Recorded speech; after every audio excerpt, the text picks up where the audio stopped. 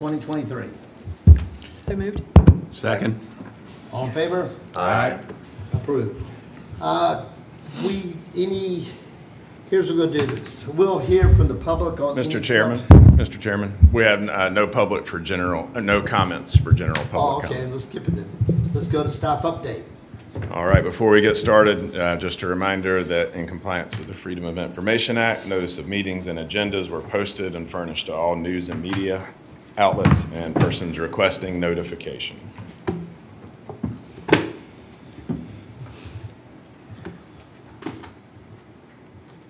All right, we have a total of 7 projects, 7 project applications for the summer FY24 cycle, 3 rural and 4 urban.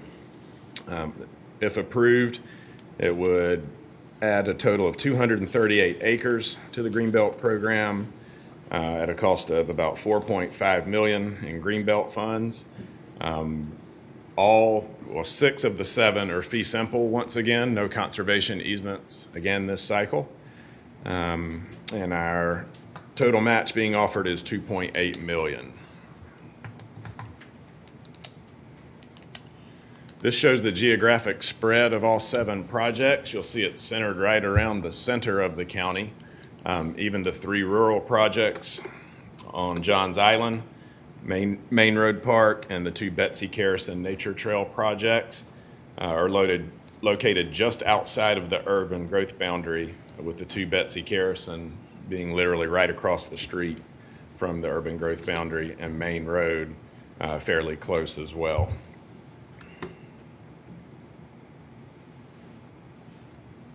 So now we'll take a look at the funding requests for each project. Again, we have the 3 projects on James Island in the rural column, Betsy Carrison Nature Trail Phase 2, Phase 3, and the Main Road Park acquisition. The total request from the rural funds would be $2.4 million, and if approved, that would leave a balance of just under $17.9 million in the rural funds. Next are our urban projects, and the first one is the Beefield Community Park project on James Island. That request is for just over $712,000. And again, that is an urban unincorporated request. And we knew this was coming as we were doing our 5-year plan review last year. We knew that the urban unincorporated was forward spent at over $4 million.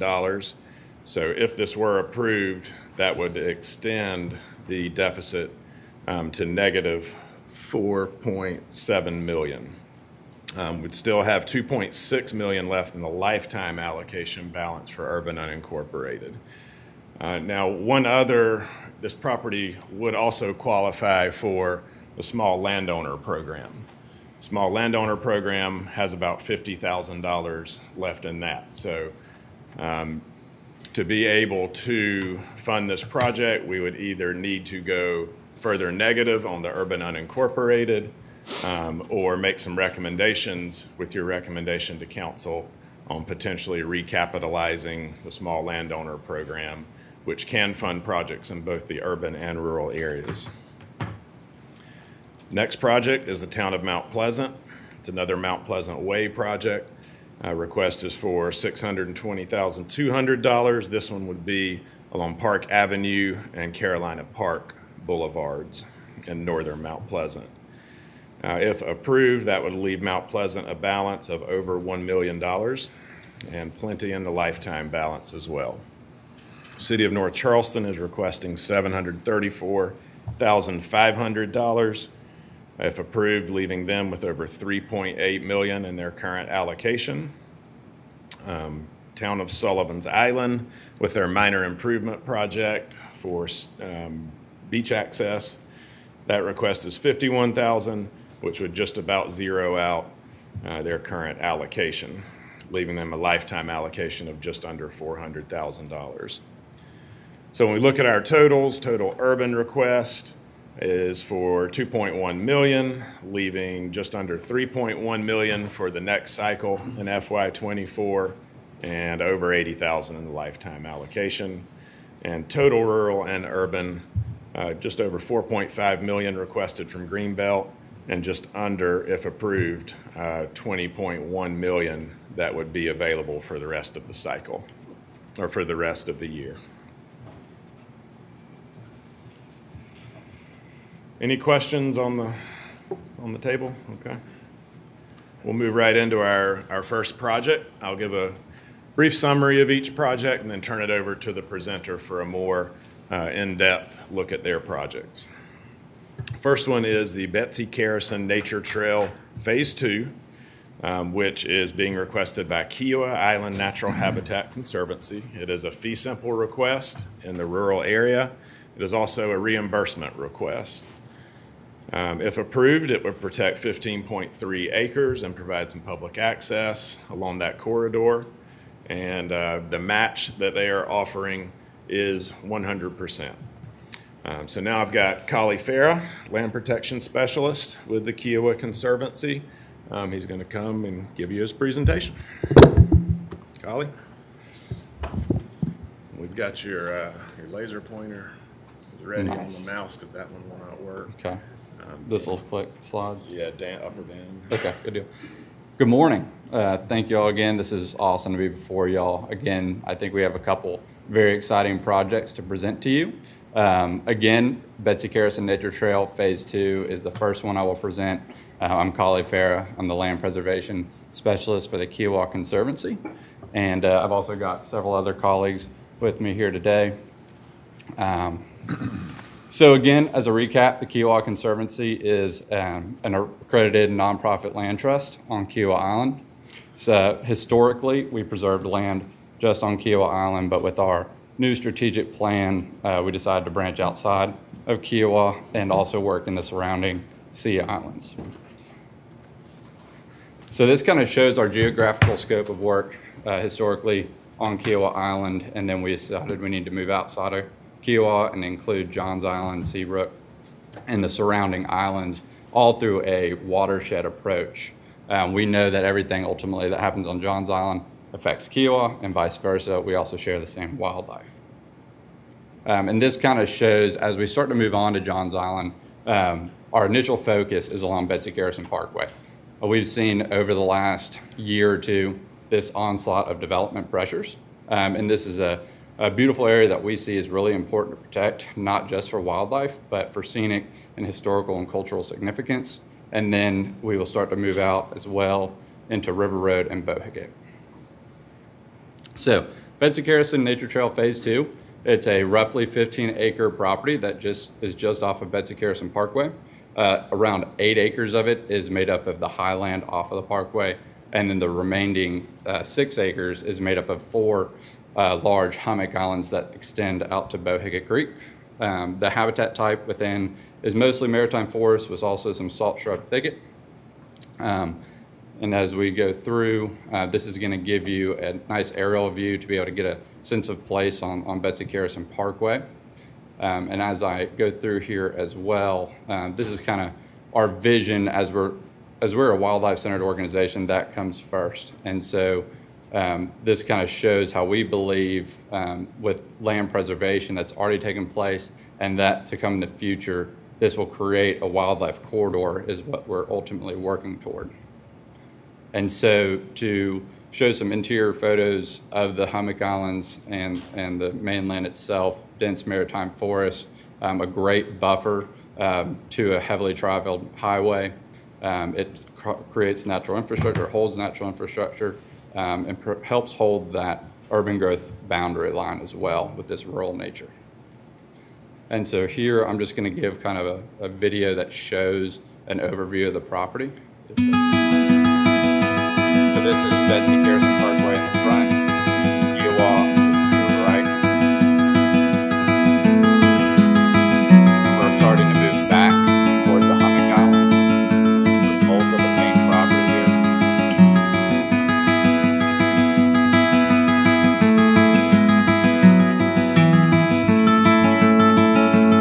Starting to get over the marshlands now.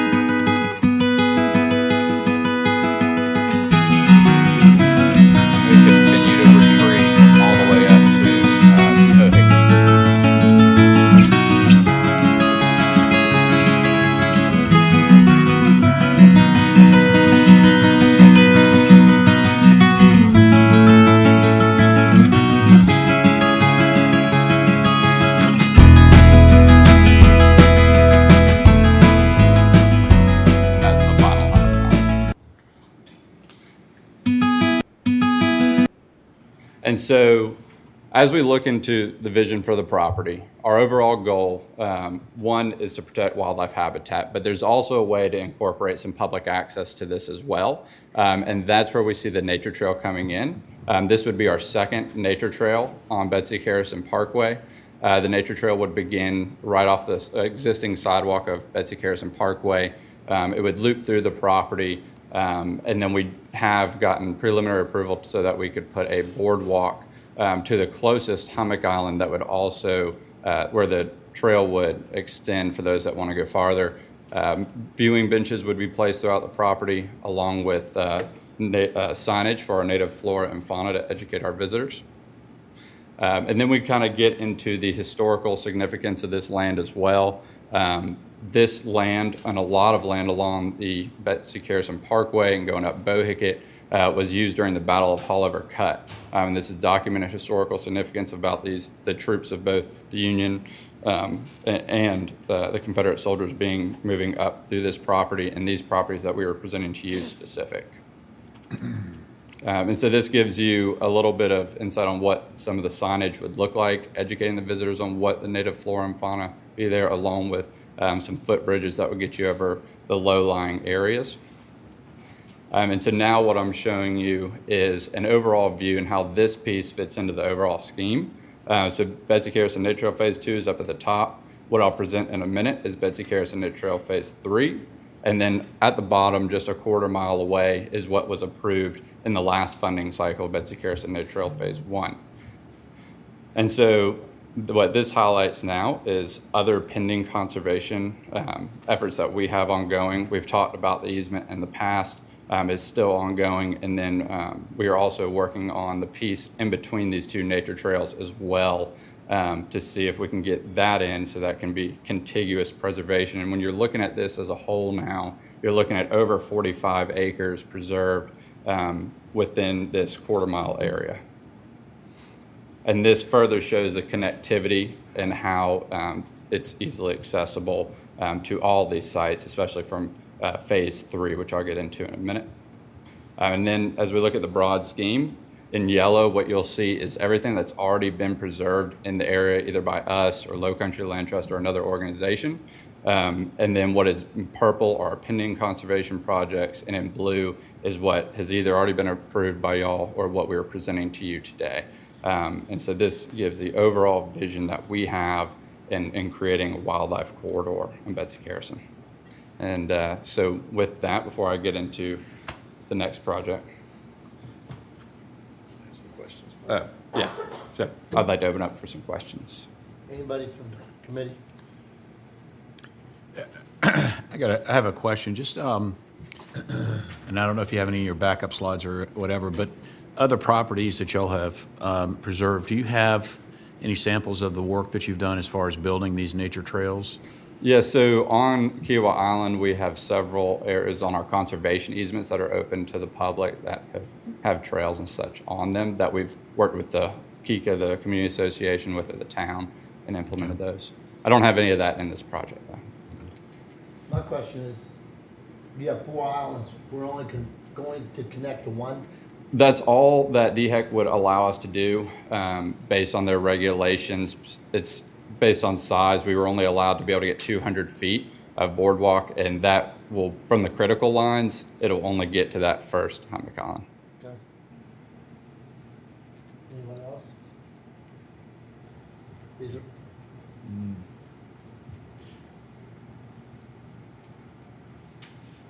Not at the moment. Just wait till we hear the next one, I guess. Okay, great.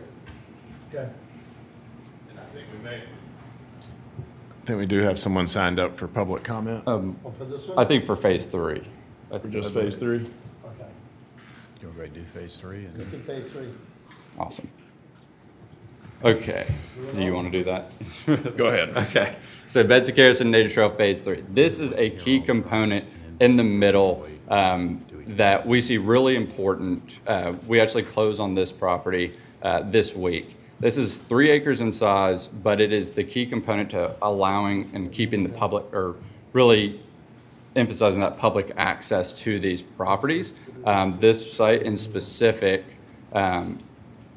will be our parking and public access area for those that want to visit our nature trails. They can easily park here. We'll even have some restoration opportunities I'll state on in the back. But this is where people will come to be able to park and then easily get to our various nature trails along the parkway. Existing on the property right now, it's currently used by Rosebank Farm Stand. They're moving over to Kiowa River. There's a maritime forest setting in the middle, and in the back are 3 housing structures and an open field as well.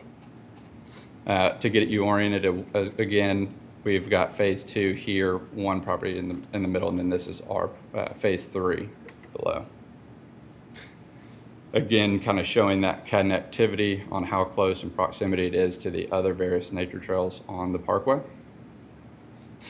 You're only 300 feet from phase 2 with phase 3, and only really a quarter mile at the farthest from phase 2 to phase 1. Again, showing that connectivity, preserved lands, our view for this wildlife corridor and how these properties are tied together. Some interior shots of the property. This is from Betsy Harrison Parkway, looking at what would be the pervious parking lot here in their sign. This is the maritime forest setting in the middle. And then there's an access road on the right side of the property that ultimately leads to the back where some housing structures currently exist. Again, some aerial shots. So current conditions, as stated, Rosebank Farm Stand, impervious parking lot in the front, 3 housing structures. What we want to do is return this property to its undeveloped natural state. Once we have an agreement with Rosebank, they're going to be gone by Christmas. So that's when their site at Kiowa River will be finished. What that will become in the front is a parking area for our visitors, along with some picnic tables and some restoration projects in the back. So what we're emphasizing here is habitat restoration, community engagement, and public access. And so we've got some renderings done so you can kind of get an idea of what the end vision is. Betsy Harrison on the right coming into our parking lot, and then where Rosebank currently is will be passive green space with picnic tables, signage about the historical significance in the area, native plants, and so forth. And then as we kind of transition to the back, where that open field was, has the opportunity for native pollinator gardens and also interpretive signage as well. And then what I will let my guest speakers here talk about in a minute is that we're going to have the ability to have a sweetgrass demonstration farm to educate the importance of the cultural significance behind the sweetgrass, and then also a habitat restoration zone. So the 3 buildings that we talked about earlier will be demolished and removed from the site, and that area will be restored using native plants. Again, overall vision in the back with a rendering, being able to have this sweetgrass farm for demonstration, habitat restoration, and really this is the key component to our public access. That was interpretive signage. So now what I'd like to do is introduce Corey Alston and Marilyn Hemingway to say a few things about the historical significance and cultural aspect of this project.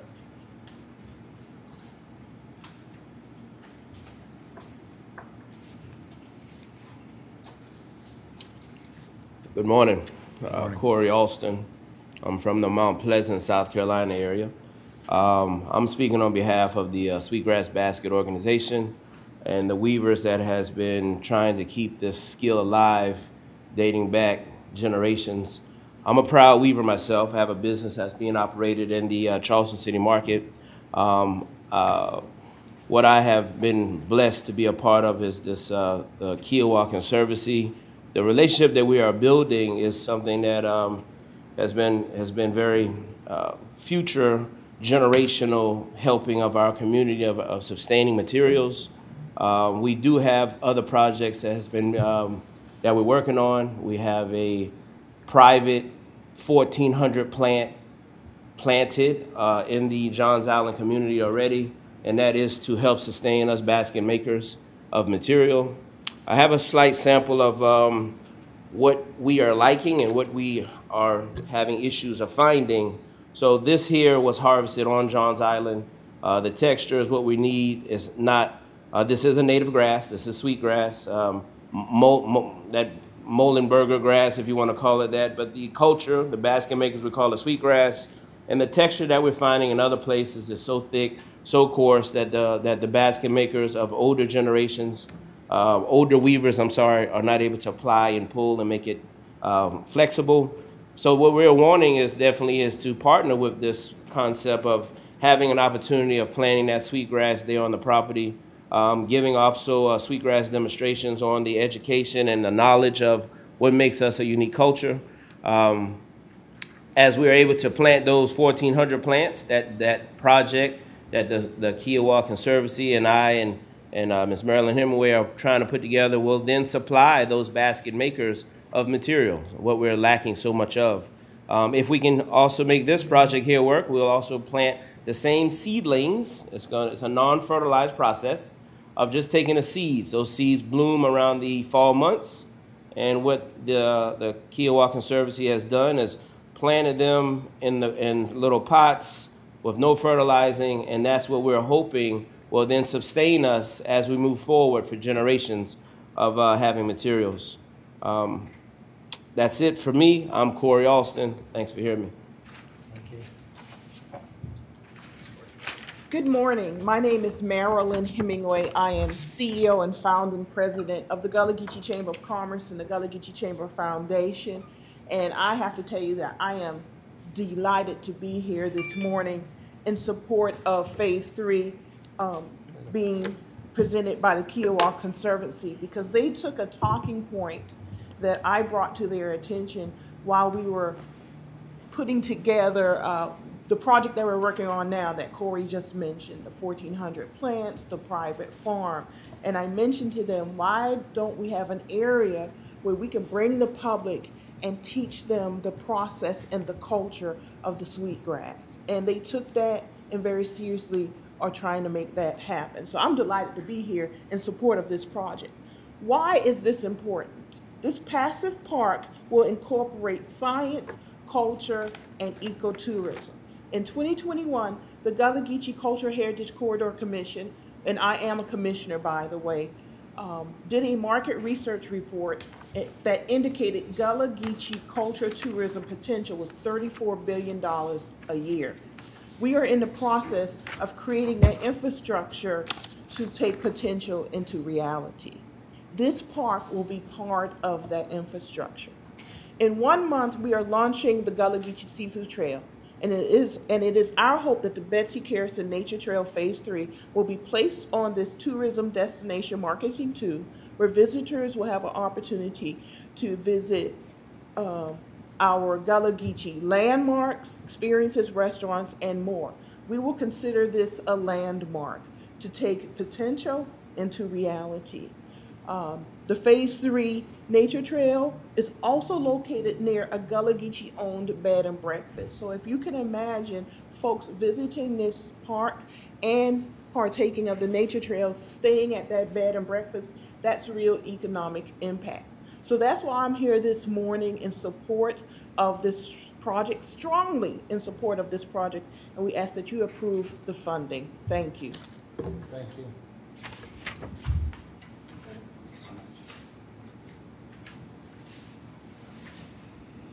All right, thank you all for coming up. Any questions that I can answer? Yes, ma'am. Question. When I visited the project, the building that housed the market was there. Are you leaving it there? No, so they will be gone by Christmas. Okay. Yes, ma'am. Yeah, I thought you said that you were going to leave that up when we were there. No, that will be gone. Okay. Yes, ma'am. Yes, sir. Yeah, I have a question about the baskets in the sweetgrass. Is your vision that there'll be a number of stalls there as well for sales? I mean, will it be an all? I mean, that would be a big attraction, it would seem to me, to get people into your different areas. Yeah, that's a great question, and actually we discussed that yesterday for the potential to even have, a stand there where someone could advertise their baskets and sell them. And I told her that is not something that I had asked Eric about to see if that's even a possibility. If it is, I think it's something that would be great to add into the project. I see no issue with that. We have multiple Greenbelt properties that generate revenue and do have small commercial options, and this would obviously be a great demonstration from start to finish on sweetgrass basket making. Can you go back to the red line pedestrian accesses to each Yes. of those properties?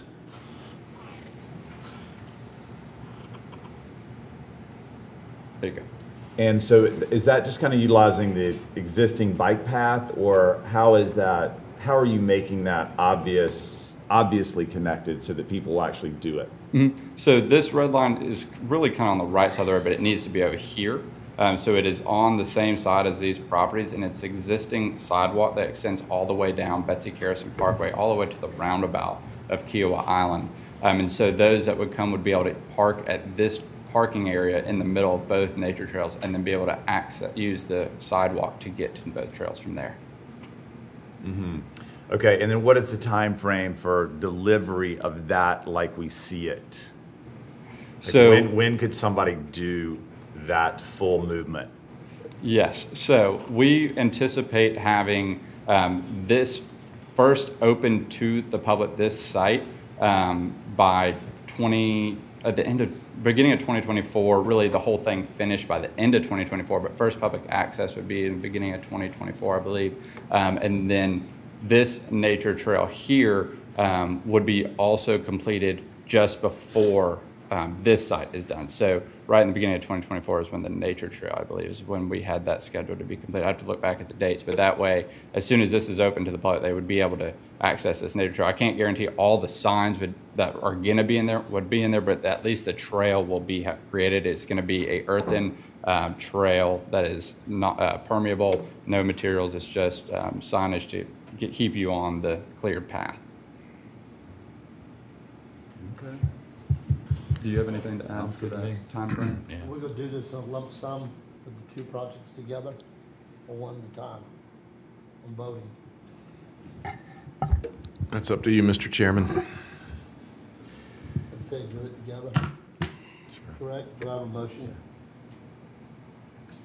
Quick question before a motion. Go ahead.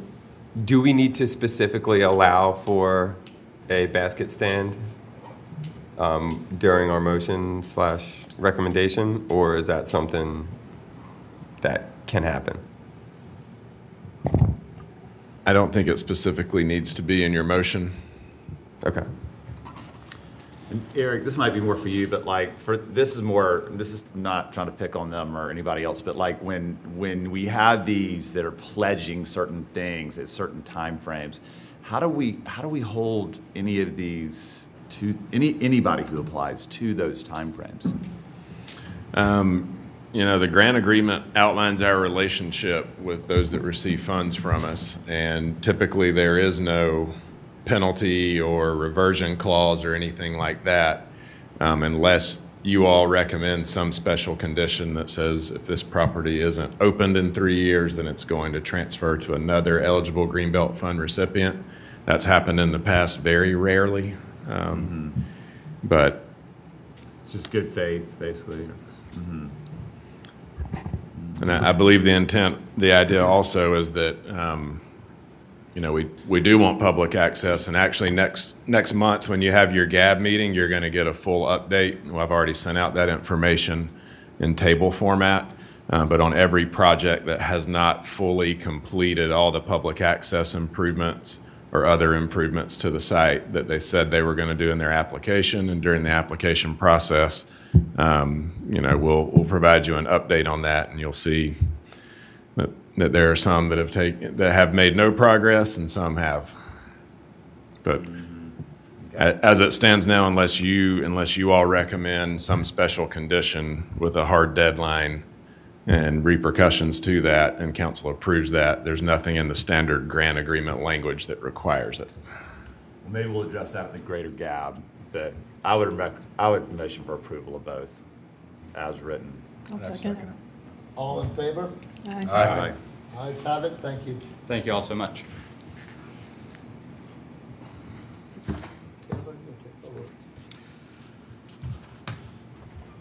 Okay.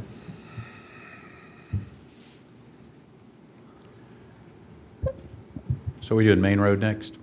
Yes, sir. Do we need to note that Mr. Samuelson's accusing himself? That's right. The chairman performed his business performed the appraisal on the property, so he's going to go grab a quick cup of coffee and recuse himself from this discussion and vote. And the next project is the Main Road Park acquisition. That's an application from Low Country Land Trust. It's for 41 acres, fee simple, in the rural area, just outside of the urban growth boundary. And the request is for $1,315,500 with a match of 37% being offered. And the intent, as you will see from Natalie Olson, the Sea Islands Program Director, is for this to be both combination active and passive park. And as the name suggests, it is just off of Main Road on Johns Island. Natalie? You're welcome. The laser pointer's still good. Alrighty. Good morning. My name is Natalie Olson. I'm the Sea Islands Program Director for the Low Country Land Trust. Thank you all for the opportunity to present this project and for your consideration. The Main Road Park project is an incredible opportunity on Johns Island for us to meet our green space goals, both in terms of protecting land from development and offering some active public access space, which is very much needed on the island. So I'll start out talking a little bit about the partnership that was formed in this project, because it's a unique and exciting opportunity for both of our organizations. The Low Country Land Trust was formed in 1986. We hold conservation easements and fee simple properties all along the coast of South Carolina. We've done over 400 projects, over 47 Greenbelt projects, so we've got a good track record. And the Barrier Island Little League was established in the 1950s. It was formerly called the Low Country Little League, changed their name about 10 years ago. They incorporated as a 501c3 nonprofit about 5 years ago. It serves the youth on Johns Island, James Island, parts of West Ashley, Kiowa, Seabrook, Hollywood, Ravenel. It's a very big service area. Ages 4 to 15. There's 35 baseball teams, 7 softball teams. They have an umpire training program. It's a very robust, successful Little League program that everybody loves, that I've been hearing a lot about as I've been working with them over the last months. Right now, they play on 2 fields at St. John's Water Company, which is on Maybank Highway, and 1 field at the First Baptist Church on Maybank Highway. But that is very, very few fields for the amount of kids that are currently playing, and so it limits practice, but it also limits the amount of kids that can enroll in the league generally. And so, as an example, because of the limit of fields, they had to turn away 80 T-ball kids last year because there's not enough fields. So T-ball age children want to be playing, and this is an opportunity for us to give them the space to do that and to offer this to all of the kids that want to play. So in this partnership, the Little League has been looking for space for a long time and approached the Low Country Land Trust. And together we kind of worked through this vision of solving some of these two needs on Johns Island. So protecting land from development is a huge deal on Johns Island, but also in Charleston County. I think there's a lot of folks that get frustrated with infrastructure and with the population growth and having the amenities like open spaces to be able to support that population. And I think Johns Island fits in that category of being underserviced. And so a project that's going to offer public access is going to be a huge benefit, I think, to the island. So we identified this property as a fee simple acquisition. It's 41 acres. It's actually 2 parcels. One parcel is 40 acres. One of them is a 1 acre parcel. It is outside the urban growth boundary, but very close. It's zoned rural residential, which is 1 house per 3 acres. You can kind of see on this aerial here, there's a neighborhood, and I've got another slide coming up, with about 1/3 acre lots right on one side, and then you've got Main Road on the other side. And then, so if you go west, you hit a bunch of residential subdivision. If you go east, if you go west, you hit cow fields. So it is kind of the definition of right outside of the urban growth boundary in that transition zone that's very threatened by residential development. So what we're proposing with this project is a bargain sale purchase of this property and then transfer it to the Little League. The concept, which I'll go into more as I go through these slides, is to have about 30% of the property be active open space, and that's the open cleared area that you see. And that would be the area used by the Little League. And then the rest of it, the 70%, would be undisturbed natural forest managed just as a buffer to residential neighborhoods. The view along Main Road would be preserved, and it'd be a nice passive green space potentially in the future. So some of the public benefits of this project, I've mentioned a little bit: protection of low country natural resources and infrastructure, rural green space with passive and active use. The property contains about 17 acres of forested wetlands, about 16 acres of upland forest, and then the remainder is open space. As you all know, wetlands, upland areas contribute significantly to air quality, water quality, flooding issues on the island. You know, there's a big difference between a property like this being paved and houses on it versus remaining in its natural state in terms of what kind of value it can bring to the community and the ecological services. So the forests on the property have been intact in that way for a long time and offer a great habitat refuge, place for flood water, and will be a good buffer to some of the active uses on the property. More of the public benefits, I mentioned the frontage on Main Road. There's about 1,000 feet of frontage on Main Road, and as you all I'm sure know, that road is one of the most heavily trafficked on the island. That stretch there, I think the latest traffic study that I saw puts about 16,000 cars a day on that stretch. And so this property is extremely visible. And in an area outside the urban growth boundary where we're seeing, you drive around and you really see cleared lots. Like that seems to be the new thing on Johns Island. If it's something new, it's a cleared lot. And so I think preserving this view shed is going to go a long way, both for the residents of Johns Island, those that are passing through, but also for the character of the island. You know, we talk about preserving the island's rural character, and sometimes that means wooded frontage, sometimes that means farms, sometimes it means, you know, waterfront views, but here it's an extremely visible stretch of forested wetlands. I mentioned earlier, it fortifies the urban growth boundary. It's a little difficult to see, but on the right-hand side, you can see the yellow kind of dotted line. That's the urban growth boundary. There's a lot of denser residential development. The Sea Island Preserve, the former lumber tract on Main Road, is just to the south of this parcel, along with the Berkeley Electric Cooperative District Office. And so the location of this piece for the project that we're talking about is absolutely ideal. We're very close to residential neighborhoods, so we're serving young families, which is a lot of the population growth on the island, but it's also adjacent to active agricultural areas that are going to be threatened if we keep putting houses right up next door. So it's in a good position to be a property that fortifies the urban growth boundary and sort of makes permanent that land use planning.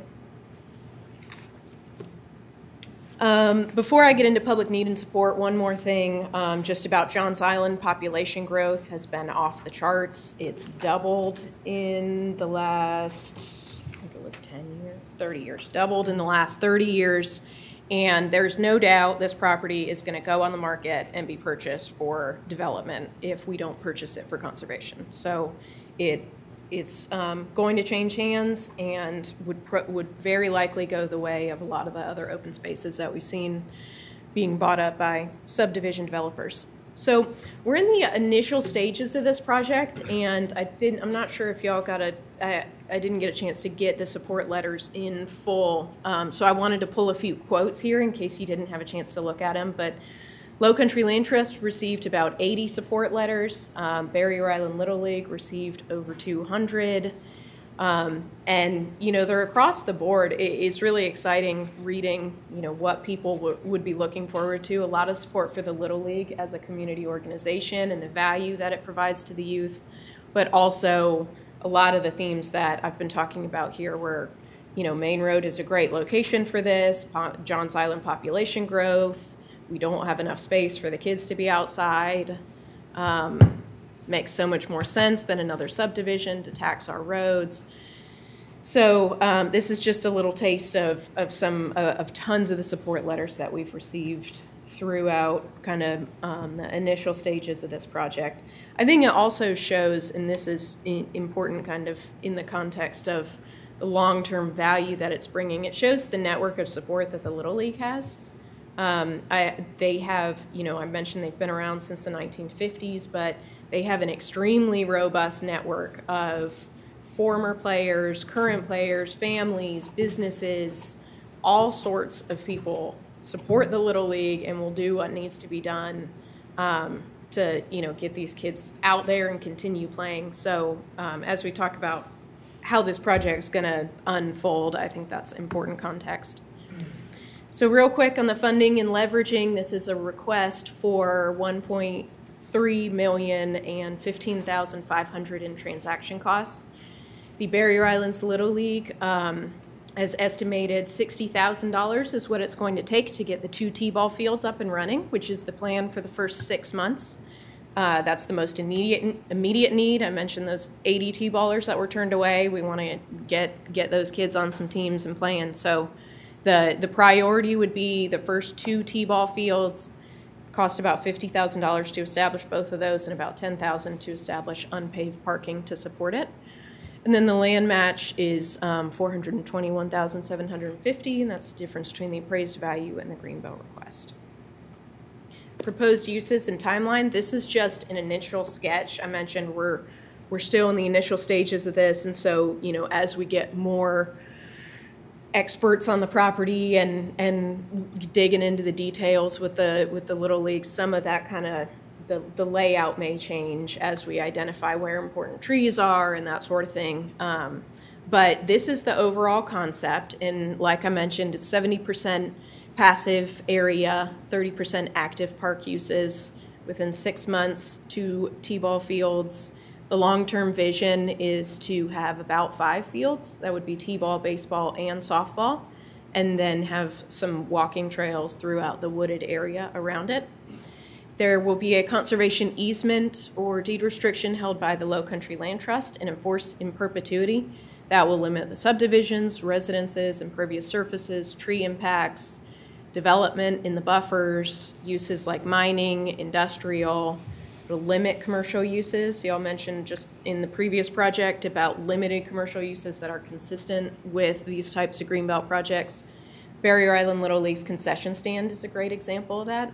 Every Little League field has a concession stand, and the Little League has done such a great job at managing those costs. That's actually where a bulk of the money to pay for uniforms and equipment and umpires and stuff for the kids comes from. And so it's important for them to have that use, but the conservation easement or deed restriction will be over the entire property, so we will be limiting those uses and the impervious surfaces and other things like structures and stuff like that. And as y'all can imagine, the restrictions in the wooded area will be a lot more restrictive than they would be in the active area. That's sort of the idea, is to give the Little League the flexibility that they need in this permanent space, but have a strong set of protections that everybody can rely on in perpetuity, that we will have this wooded buffer and undisturbed wetlands and all the natural values that come from that. So I think that's what I had. So let's go to questions.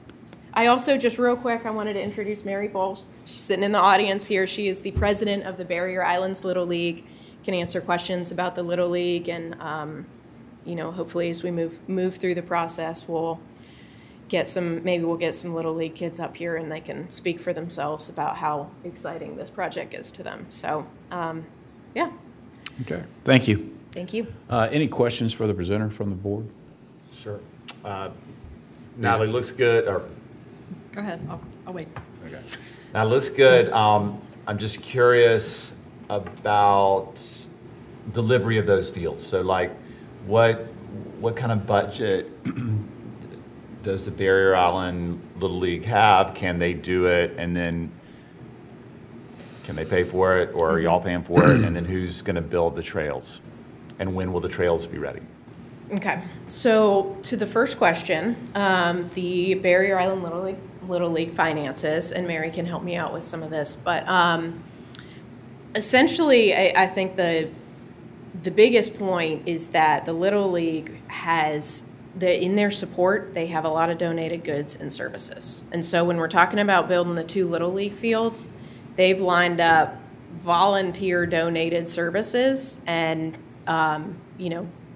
goods, so dirt, rocks, all that kind of stuff that's going to be needed for the parking. The architect they've got from the international Little League coming down to look at the property for free. Lots of businesses support the Little League and have helped them in the past with some of the things that are necessary for the fields, like lights or maintenance of it. The Barrier Island Little League board has 17 members. A lot of those members are volunteering their time and energy to help maintain the fields. And so the Little League has been around for a long time and has, through this network, I think there's a lot of confidence that this will all be done essentially with donated and volunteered services and people dedicating their time. So that's why I was underscoring a lot of the support. I think that's kind of a key element of it. As far as the concrete commitments, the main focus, and especially with our application that we're most certain about a timeline for, is the 2 T-ball fields. Those are, to get those up and running, it's a lot less of a lift. Some of the fences and the bases and stuff and the mounds are portable, so it's a little bit, that will be very quick. We anticipate being able to get T-ball up and running within six months, and the parking to support that of the project being funded and transferred. The walking trails are more part of the larger vision. What we're trying to do, I think the 2 overarching goals with this project are the active green space and protecting land from development. I think the walking trails, in terms of the priority list, is going to be after the fields, maybe after 3 of the fields instead of 5 of them. And so it's a little bit of a work in progress as we're figuring out how this is going to be phased. So I don't have a firm answer on the walking trails because it's more down on the priority list. And so, the undisturbed woods around the active area are going to be more of a buffer at first. And in a lot of this, a lot of it is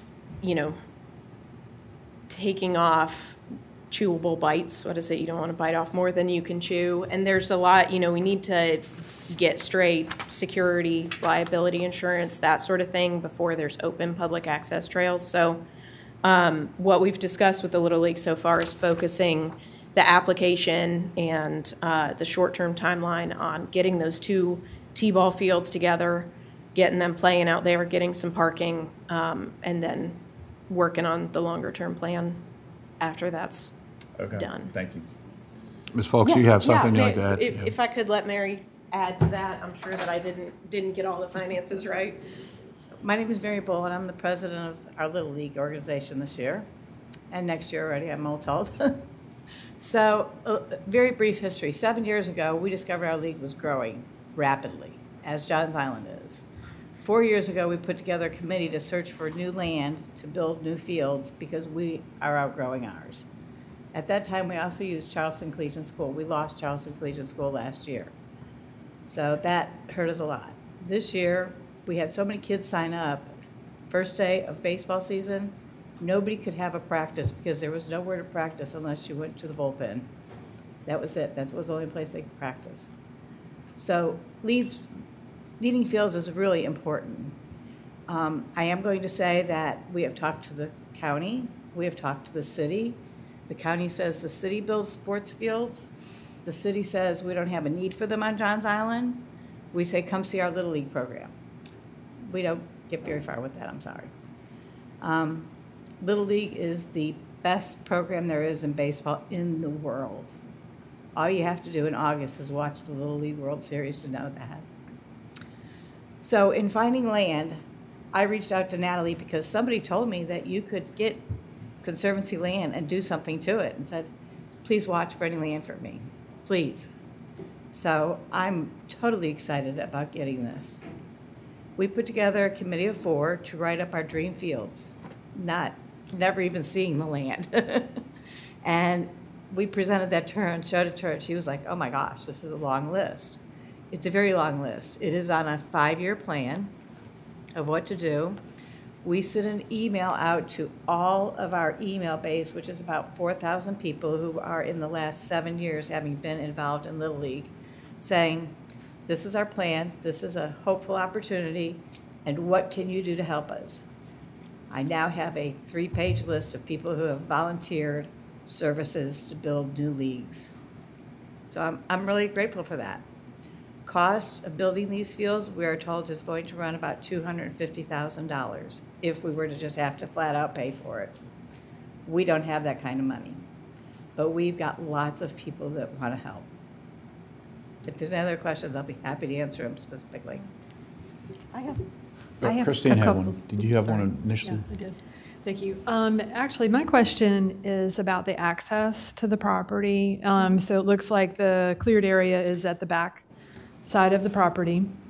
And you showed, okay, well, you showed that where there's some sort of, I guess, dirt road already leading towards the back of the property. Is the intent to use the same road that's already there? Will it be expanded? Will it be paved?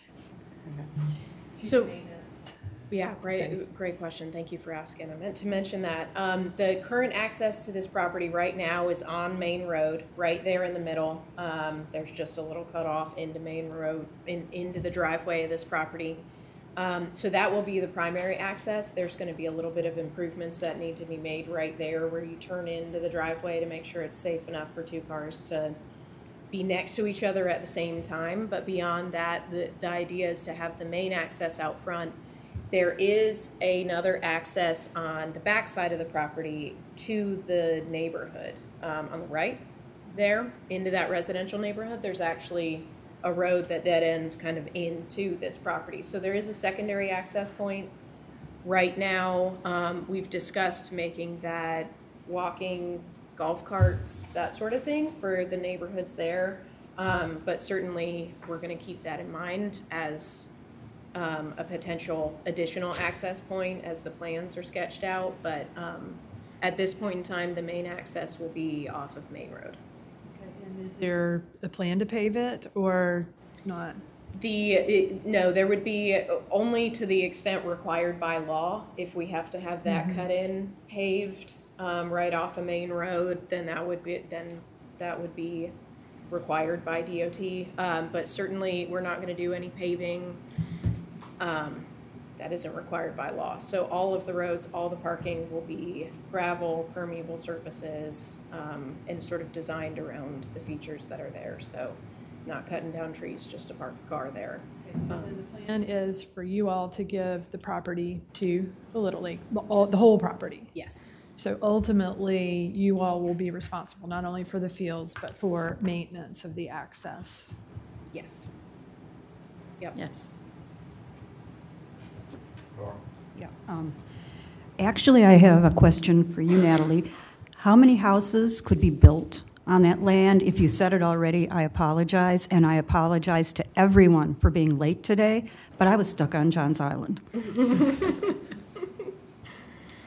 Thanks, Nora. I did not mention the number of houses. I did mention it's zoned RR, which is rural residential. It's 1 house per 3 acres. There could be about, once you subtract out the wetlands, I think there could be about a dozen houses there. But I always hesitate in saying the number of houses that can go on a piece of property because every development I think we've ever seen ends up with more houses than you would think that they are, you know. And so with conservation subdivision zoning, with a PUD, which wouldn't necessarily be out of the norm, there are lots of different options for that to be developed in the exact same way that the 3rd acre lots directly behind it and the 1/2 acre, 3rd acre lots at Sea Island Preserve right down Main Road. So within a couple of 100 feet, you have third-acre residential lots. That's not what it is currently zoned now, but if you're looking at what's been done on similar properties outside the urban growth boundary, those are great examples of it. So it's 1 house per 3 acres currently zoned. I'd just like to follow up on Christine's line of questioning. Is the Little League Association, the Barrier Island Little League Association, are you on board with trails through the wooded area and developing those eventually? Definitely. Okay. And the Yes. public access Yes. pieces. And this is only for T-ball. This is not for No. the larger ages. No, It's for everybody. It's for everybody? Yes. Okay. Yep, so the plan would be 2 T-ball fields and then 3 or so softball and baseball fields for Okay. the older leagues. Given that this is intended to be for public access, kind of in the big picture sense, how do you manage the fields relative to like other people showing up wanting to use them on off hours, or like, is this going to be viewed like your Barrier Islands fields, or are they fields that are available to the public on a, I don't know, an off Saturday in the fall when there's no baseball or whatever? They will probably be more viewed as Barrier Island fields, but as Barrier Island fields are now on Johns Island, we do allow the local travel ball teams to use the field. We allow families that are having birthday parties to use the field. I've seen family reunions come have a Sunday afternoon picnic and play wiffle ball. It will be able to be used by the public. Yes, I do believe so. And like, as in not locked gates, or how do you propose handling that? Right now, that is something that we have talked about, because security is really important for us. Unfortunately, on Maybank, we have had 3 break-ins in the last 5 years, with equipment being stolen, just plain vandalism going on. So we do want to keep things secure for people.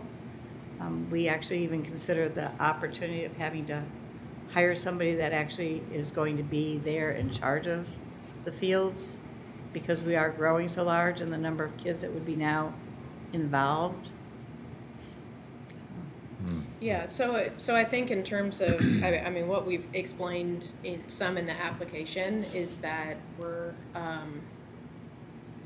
that initially it's going to be gates to just be accessed by the Little League during those times that they're playing or having games, but at those times it's open to the public, obviously. I mean, the Little League, so when they're playing or when they're practicing, the gate will be open and there will be people there, but the initial plan, you know, before it's built out with more facilities and security and whatnot, will be to have it gated. That's what we've discussed. And they could go through the Barrier Island Little League to, if somebody wants to use the field, just like you're doing now. Oh, that's just what we do now. In some kind of sign-up format, or they just request it, or? They request it, it goes to the calendar to see if it's available. Unfortunately, we say Little League is first and foremost at our fields, so if we have something going on, we have our events first. Our games come first. Okay. Any other questions? Anyone else? Anyone else? Can I say something before Sure, we Nora. vote? You're gonna talk to them? Well, I'm just. Or is yeah, it can I for do the that? board? It's for them. Okay. Kind of, okay. I'd like to applaud the Little League folks for doing such a good job for so long with nothing. I've lived on the island for 24 years, and I can tell you that I have complete confidence in them in you to do whatever it takes. Thank you. No more questions. Thank you very much. For the board, does anyone want to make a recommendation or a motion? I think we do have a. Oh, one I'm sorry. public Is there a commenter on that one more Yes, comment? sir.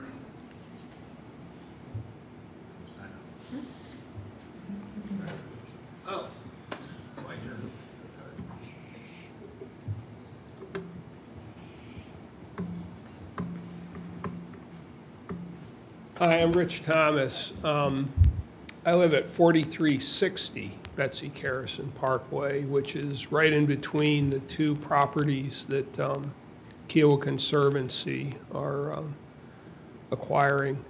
I've been in talks with Collie and Lee about my property going into that block, which would give about 30 acres or so in a solid block right there.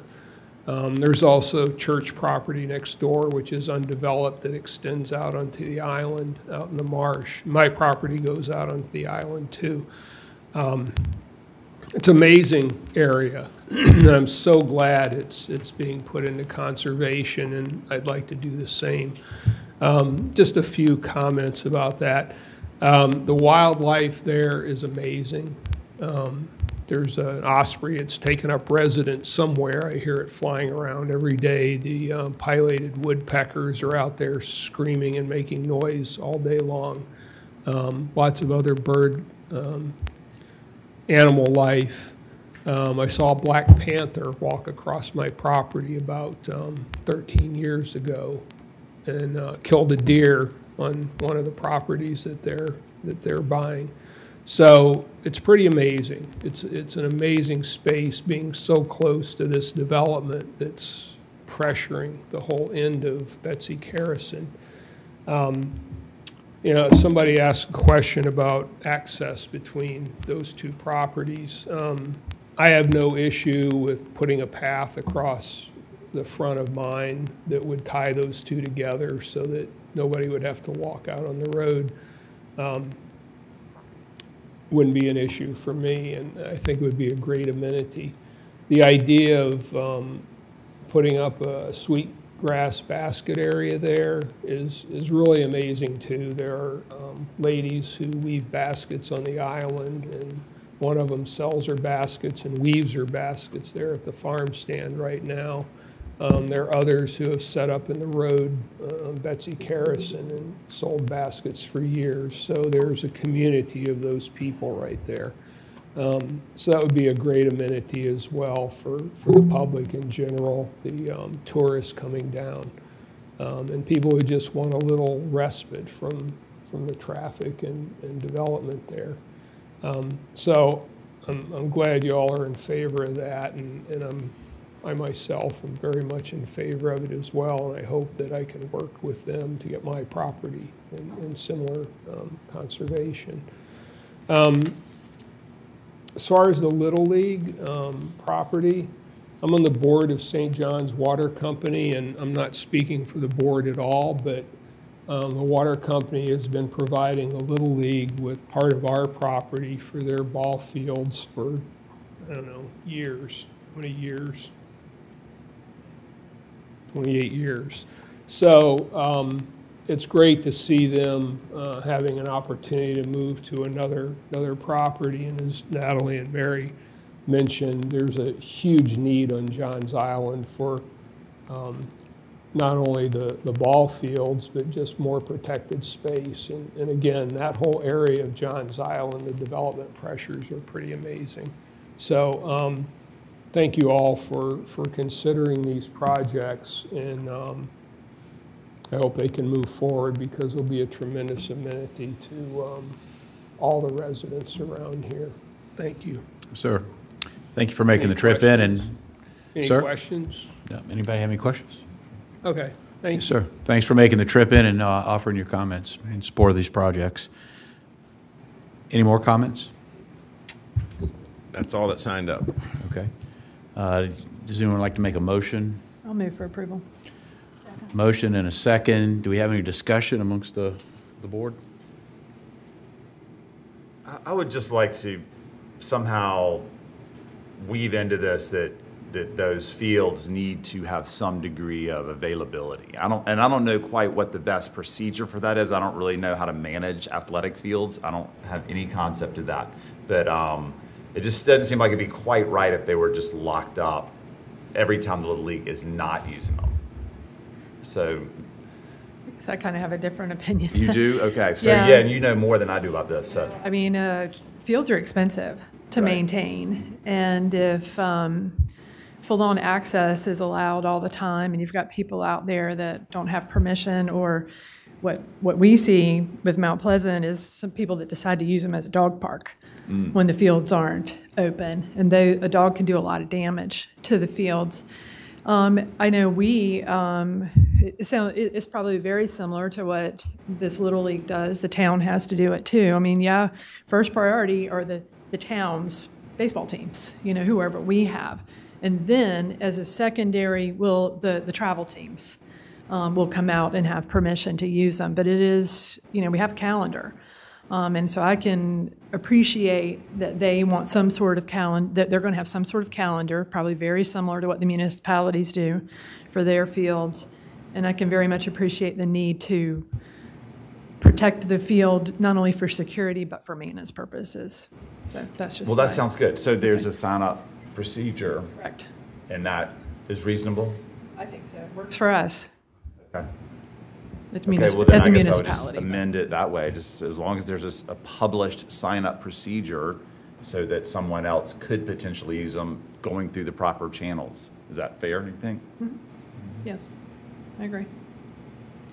Okay, so can I amend it slightly? You can. Did you make that motion?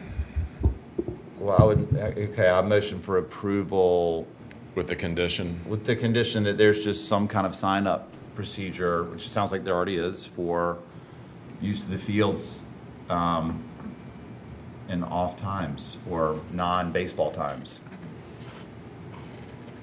And then I Anybody think, second that? Second. Yep. Anybody second Beezer's addition to the motion? I think Nora just did. What's that? I think Nora just did. Oh, you Yeah. did? I'm sorry. Nora is second that. Okay, so for the vote, it would be to approve the project with a desire made known by the board to have some sort of policy that allows, and sign up, that allows other people to use the. A published sign-up plan. Okay? Does everybody understand that? Okay. I think we can massage that a little bit for the grant agreement as far as the language goes.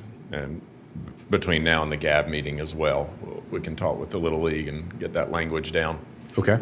Sounds good. All in favor, say aye. Aye. Opposed? Ayes have it. All right, that concludes our 3 rural projects. We're going to take a quick 10-minute break for our subcommittee members. There are some coffee and a few snacks in the ante room there. We'll reconvene 10:25. Coffee break. Yeah. I never had, really get those very often. It's because Charlie's chair here, man. You gotta make sure the coffee's flowing. Well, that took forever. Good. What took you?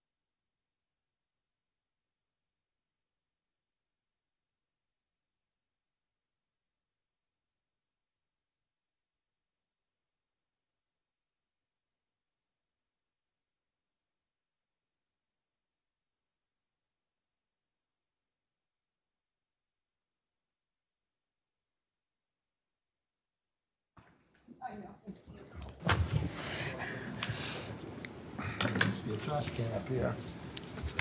So for the minutes, do we need to make sure we show that Mr. Samuelson is now the return to the chair? And I'm leaving. And now he's leaving. Wait, I was kind of hoping we get started with that comment. Huh? Who's the alternative I'm the chair? vice. I know. And then now that he's back, because he couldn't work on that last project, Right, right. because he did it, so now he's going to.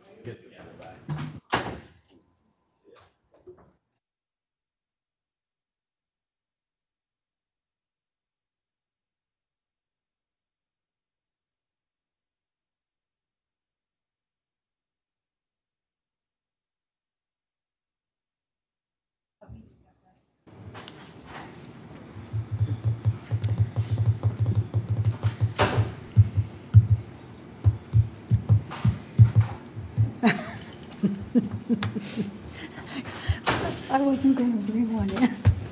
All right, Mr. Chairman, we'll move into our urban projects. First one up is North Bridge Properties, a request from City of North Charleston. Fee simple in the urban area, obviously drawing from the City of North Charleston's allocation. It would be to protect 172 acres, and I believe that's 5 different parcels right around the intersection of Cosgrove Avenue and 526, just down the street here. And the request is for $734,500 and no match being offered. We've got Shannon Prady from City of North Charleston Mayor's Office to provide her presentation. All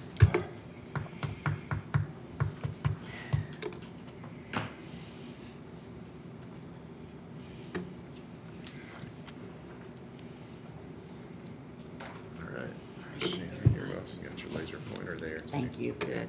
Hi, I'm Shannon Prady. I'm with Mayor Summey's office. This is the North Bridge Properties. We have been working on this for many years. I think many of you all remember Ray Anderson. He was working on this, and actually I had to go in his files and find some old notes that he had taken about this property. This is for 172.9 acres, includes 16 acres of highland and 156 acres of wet. One more time with that breakdown. 16 acres of high, 156.8 of wet. This property is actually owned by an LLC, which is part of the Darby Way Long family through the Beach Company.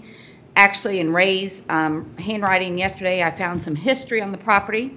The property was actually originally owned by the Lutheran Church, and in 1930s, J.C. Long actually purchased it from them. And the properties actually, access is easier if you come back through the marsh. We have actually gone through the cemetery and entered the properties or down along 26. We're thinking in terms of a passive park, a walkway. There is, as y'all may know, some discussion about a pedestrian walkway over the Ashley River, and this would actually be a great place to kind of make it enter. There are 2 billboards on the property, and I'm going to use his little clicker. One,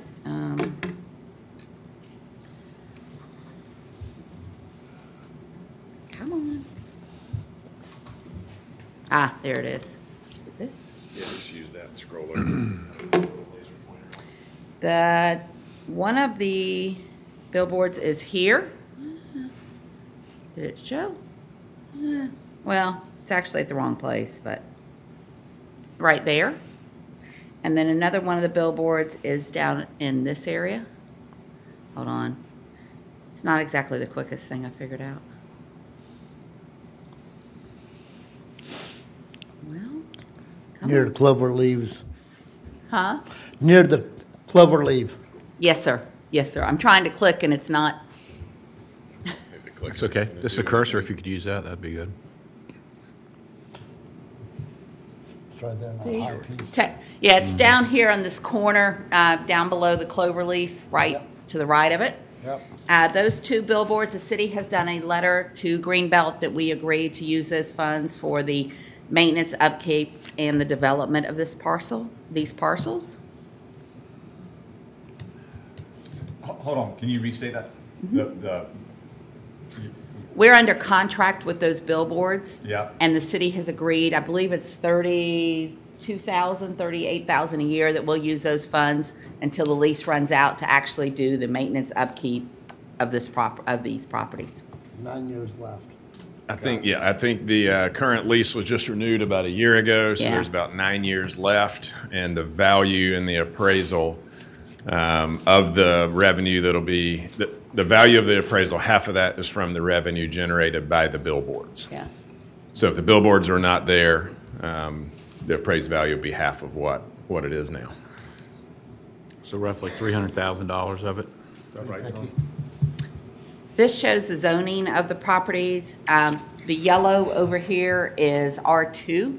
That is actually the R2 in front of it is actually the cemetery. The easiest way to actually view the property is actually to go into the cemetery and then go to the back corner. It's R2 in the back, and then over here you've got some B2. There is a little bitty red parcel up there on the right-hand corner. See where the yellow is in that little bitty red parcel? That is actually a going to be a, gosh, my mind just totally blank, 20 units of affordable housing that's going to be homeowner occupied. They're actually groundbreaking on in October. So the thought is that's going to be a lot of new residents in that area. And also that yellow area is undergoing kind of a renaissance with a lot of those homes being redone and hopefully more homeowners moving into them. This area is so convenient. It's kind of why people are moving into it. And so it's just the red that are the properties that we're talking about, right? Not the up in the orange part. Actually, the big yellow to the left and the two reds, the two big reds. Okay. And then there's, if you look up there, kind of going towards 26, see how there's one parcel that's red and yellow mixed? That parcel as well. And then those red parcels over there. You can actually, if you drive down right along 26, you can actually enter the parcel up there where the red and yellow parcels are. There's a gate and a fence right there because of the billboard. So all that would come down and there would be some access there. The easiest way to access it, of course, is through the river. These are some pictures. These were actually taken from the appraisal. It shows you under 26 where the billboard is, and then some of the back pictures. We actually, when we did a site visit, we actually went down into the graveyard and looked at it out that way.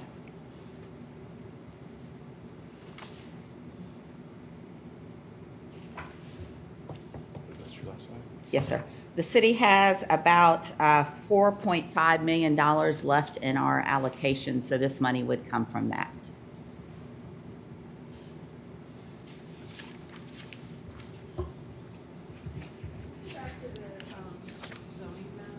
Mm-hmm. Yep. That greenish color piece, like up in the top corner. Left side, top left. Yellow? No. That's the bend, that's the event. No, this right here is actually the cemetery. That cemetery to the Yes. left of that is Yeah. the bend. It's a Okay, bend. that's what I was trying to. Oh, okay. That's what I was going to ask. Yes. But the parcels, the O2 that's just south of the cemetery Now it's working. is one of the Yeah, parcels. this is one of the parcels. It is. Yes. There's 4 to the west of Sam Rittenberg or Cosgrove. The two small ones up there, up Yeah, top where the these access little would be, small the ones, two below this that. big red one, this yellow one, and this one. And this is actually the cemetery. So when you come in, if you go straight back, you can actually get out of your car about right here. There's actually a gate here too, and there's a gate on this other road up here. Where's the high, you said 17 acres of high ground? Yes, sir. 16 acres high. I believe there are some little bitty actual islands back in this area. See that? And there is probably this acreage right up in here is high as well. That's what we bought. Go back to my slide, Yeah. and you can see it there.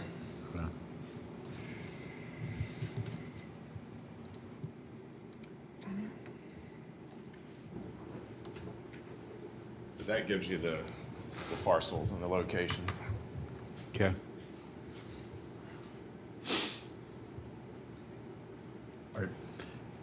Was We're there? in the question mode now?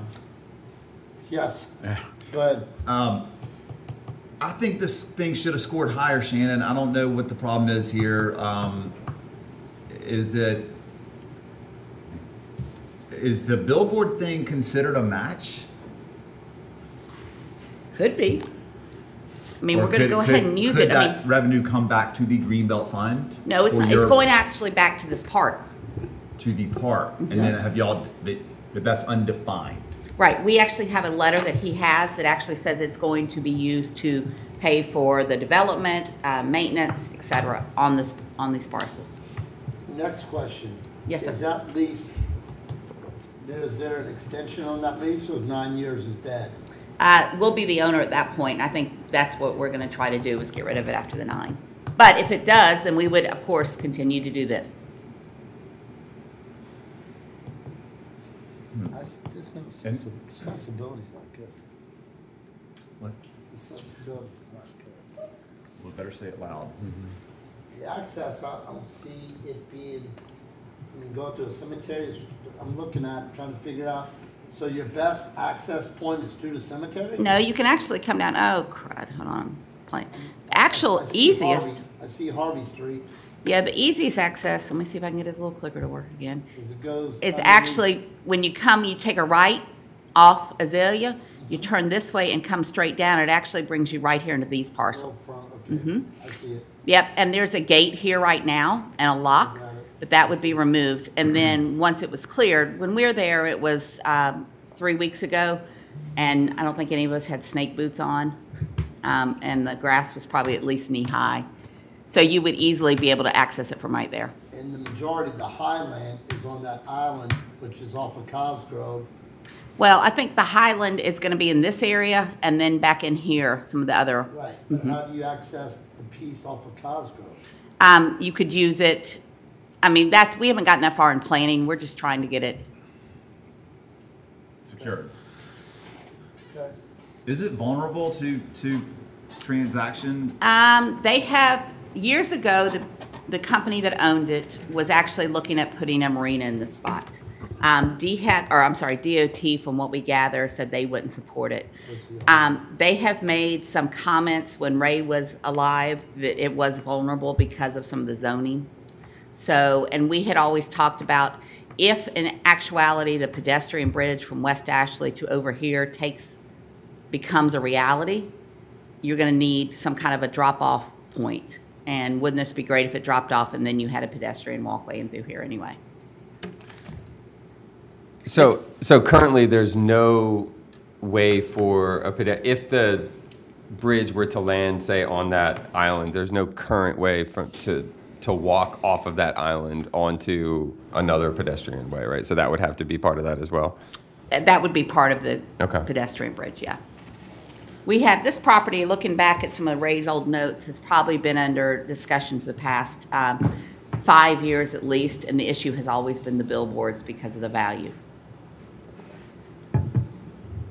And the issue being, just, I don't The follow that. billboards basically double the value of the property, and it took a while with the company agreeing to sell. We had to make sure to include that billboard value.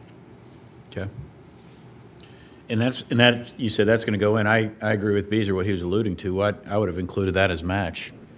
That would have helped improve the score. I mean, we could do so, that's fine. Like I said, we have sent the letter, and Greenbelt is in receipt of that. And then the other is was there any attempt to make any kind of public support or get any kind of public support, maybe from the Bend folks or the cemetery or anything like that? No. Bend is currently for sale. Meaning you don't need their approval, or it doesn't. It kind of doesn't matter. Yeah. Because it's going to sell to somebody. Or, Yeah. And I mean, these neighborhoods are all very much in transition. This would be a great access for them. You know, it's just sort of one of these things we've been working on for so long, just trying to get it under ownership. The cemetery is actually owned by the same family we're purchasing this from. Mr. Chairman, Yes. if I could, as far as the match goes, I think I would feel comfortable in counting this as match if, one, those proceeds went back into their Greenbelt account to be reused for future Greenbelt projects. Or if that, I'm a little concerned about the maintenance part of it. I could see, we often count the cost of future development of projects as part of match, but typically not maintenance. That's just something that is, that we haven't, there's no precedent for that. So if it were pared down to development of that site, and maybe there's some more details on what that development looks like and when that would happen, I would feel comfortable as counting it as match. Or if those proceeds went back into North Charleston's Greenbelt, the allocation to be reused on other projects. So I just did the quick math. So it's like 288,000 over the next 9 years in total. So realistically, if it were to go towards development, you'd have to wait because, a couple grand a month for, is not going to do anything to build, to be part of development.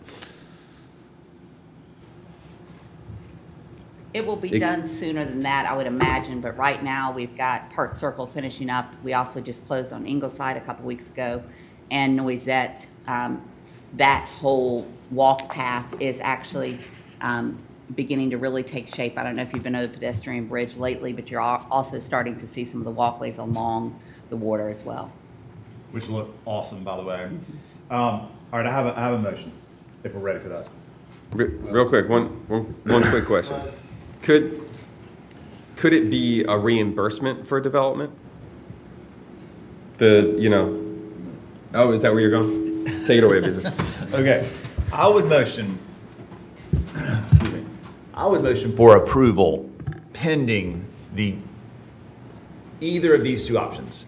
Either the Greenbelt money is reimbursed in entirety for the billboards through 9 years, or there's a very defined public access park with decent access that it's clearly mapped out and with a time frame that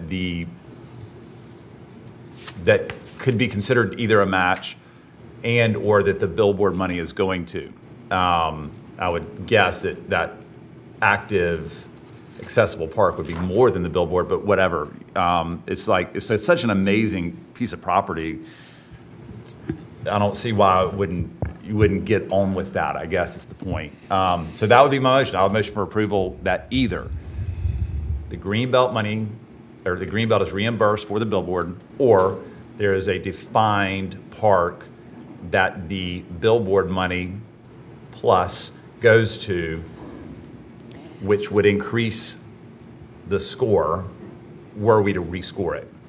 But that would be my motion. I think we would be more willing to do the public access. I mean, we have right now 4.5 million still. This is only going to take 700,000 out of it. I think we'd be more willing to work on the public access specifically off this area. Go ahead and getting the fencing down, getting some parking, because once you're in that area, you can really start to move. I think that's where we're probably going to start initially with public access. Well, I've put out that motion if y'all want to talk about it or amend it or whatever. We need a second one, right? That's right, for discussion. I'll second it for discussion. For discussion. Yes. I don't think this is ready for a vote. There are too many things that we've talked about. Like, why don't we do this again and have them come back with it? I agree, defer it. Yeah, I think we should defer it. Okay, we'll motion for that. Just to let you know that if we don't get this property we probably won't be able to close by the end of December. Nora, just a quick question. What do you think, just for discussion's sake, what in your opinion needs to be more defined? I just think that it seems unfinished. It seems that some of this stuff could have been taken care of beforehand. Scoring. They have no match. We typically don't provide match in our project. Scoring concerns me. What's the score? We don't see the scores. Excuse me? We don't see the scores. Well, we do, and it's not good. It's 40 or 42, and like that would be unprecedented to pass that. Just so you know, like it would not be consistent with our history to pass one that low. Well, again, we don't see the score, so we don't know where it could come up. Well, it comes off of your application. Right, but again, we don't see the score sheet. We don't get a Right. copy of it. What did you score it as the applicant? I don't score it. Only subcommittee score. But Where there's point values for every question and you select an answer for it, but it's right, it doesn't calculate it at the end. We calculate it manually once it's submitted. Right, but don't the applicants have yeah. an the opportunity to applicant's see score. at You don't least know what score the, their how own? you scored it? No. So just to be clear, when they fill out their application, the second half of the application is all the criteria that relates to the score. So I think the first question is worth 8 points, and it asks, which of these greenbelt definitions does this project meet? And there's different points for each answer. So you go through 16 questions, and those point totals total up to 100. And one note would be if half of the value of the appraisal were counted as match, that would be 100% match, raising the score by 15 points. So if there's a way to work that out, that would raise the score. I think we also talked when we were out there about when we got access back behind the graveyard and looked at some of the grand trees as well. Yeah, I think that goes to Nora's point that, there is a way We did. to do a little bit more thorough job on this and to raise and to be aware of what the score is. I think I'd probably agree with Nora. The only thing we would ask is we try to do this quickly because, like I said, we're under contract. We'd have closed it by the end of the year. I'm happy to help continue to make it move, but I need something that I can bite into so I can feel good about voting for it. I mean, we can do like we were talking about the match. That's no problem. Yeah, maybe work with the staff to go through the application and see how you can increase the points. I think it needs to be deferred. Okay. Go ahead. I think you have to make a motion to that effect. There's a motion on the table now with There a is a second. motion, there's a second. So Either that gets voted on or we can- you can rescind that. Can you, I hate to keep asking questions here, but Can we do something? Could we maybe, like, at the next committee meeting, at the next time it's present the newer scores in, October? Well, that's where Nora's going with the deferment. can you explain how your motion would address some of the things that you've heard? Well, so my motion was either the green belt is reimbursed for the billboard money, which effectively replenishes the North Charleston Greenbelt funds by $300,000 over 9 years, and then it can sit there and be dormant. I could sort of see that being dormant, and the match comes up. Or the city can put money into the project. Yeah, they can kind of. City can fund it. Yeah, city can fund it, or it could even sit there until they come up with a plan. And I think it fulfills, it would come up 15 points, which would be, what is that, 57? 57. Or similarly, they develop the park now using the billboard money, probably plus some North Charleston funds, and make it a park. Go ahead and make it a park. And that too would bring up the score even higher. I think this park will be probably developed in the next 3 to 5 years, looking at the other parks they'll be finishing up. Yeah. Well, then, that changes everything, if you can just define that. We're currently getting ready to have a new administration. Yeah. And so we've got some, A lot of changes. a lot of changes going on, and we've got a lot of huge projects that are finishing up. Yeah. Well, I was hoping that would be a solution, but deferral works too. If y'all want to vote that motion down and go to deferral, and we can still get it done this year, Shannon. Okay. Mr. I Chair. would think. I mean, if the subcommittee defers, it doesn't go to the committee That's correct. in That- October. That's correct. So if you defer, then what you would want to do is defer it until a specific date, give them a specific time frame for the deferral, let them know what you want, additional information you want them to bring back, which we've discussed. That would be more detail on plans for the park, what development looks like of the park, maybe work on that application again, take a closer look and grab some of those low-hanging fruit points and resubmit that. And then we could defer and do a subcommittee meeting immediately before the full GAB meeting next month on October 11th, so that the subcommittee would have an opportunity to review this again with more information and an updated application, and then make that recommendation to the GAB. But you all, for it to get to the GAB, you have to make some recommendation. And that gives them time to go back to their planning department to try to come up with a better plan. The plan, we're not gonna be able to come up with a plan, and the planning department doesn't actually develop parks. We go through a third party. So that's not gonna be something feasible. We're not gonna be able to get a park plan in the next 25 days. Which I think, you know, a lot Right. of times we buy, the properties are purchased without a plan in Plan, place. right. That, you know, that. I mean, Ingleside was purchased with no plans from What us. if we subtracted And that was $288,000 $4 million. from what they're requesting? Well, a commitment to open the park by a certain date would certainly raise the score as well, and I think address some of your concerns I mean, if we committed as to far as open it access. by 28, Let's go. What do y'all want to do? Y'all want to vote and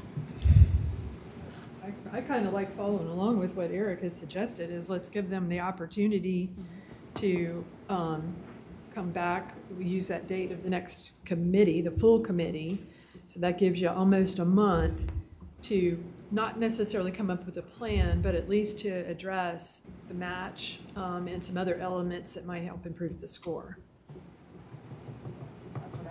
We'll meet at 9:30. so I think we need to vote on the other thing now. Go ahead. Either that, or you could you could also withdraw, I'll withdraw. I'll withdraw. and then whoever seconded it would need to withdraw as well.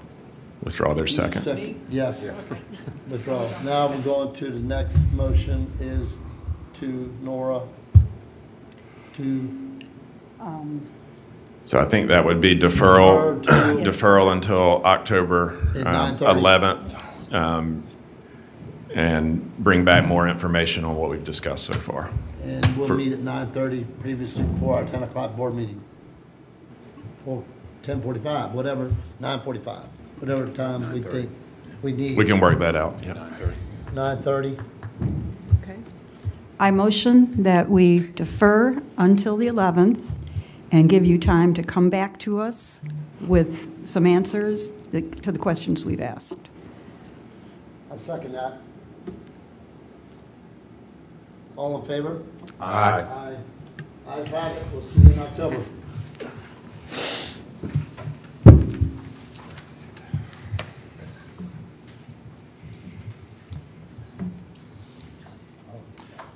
All right, next project we have for your consideration is Beefield Community Park, submitted by Low Country Land Trust. It's a fee simple urban project on James Island. 4 acres would be protected and turned into a public park, and the request is for $712,500. Again, this is the urban unincorporated project, would also be eligible for the small landowner program, and they're offering a 35% match. I've got Sam Sewell here today. He's the Community Lands Director for Low Country Land Trust.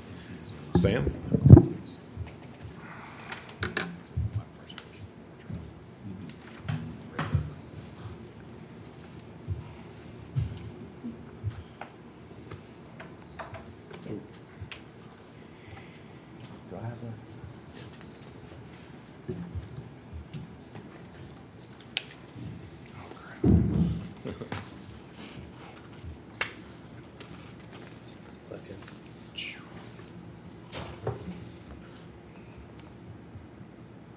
Let's try this again.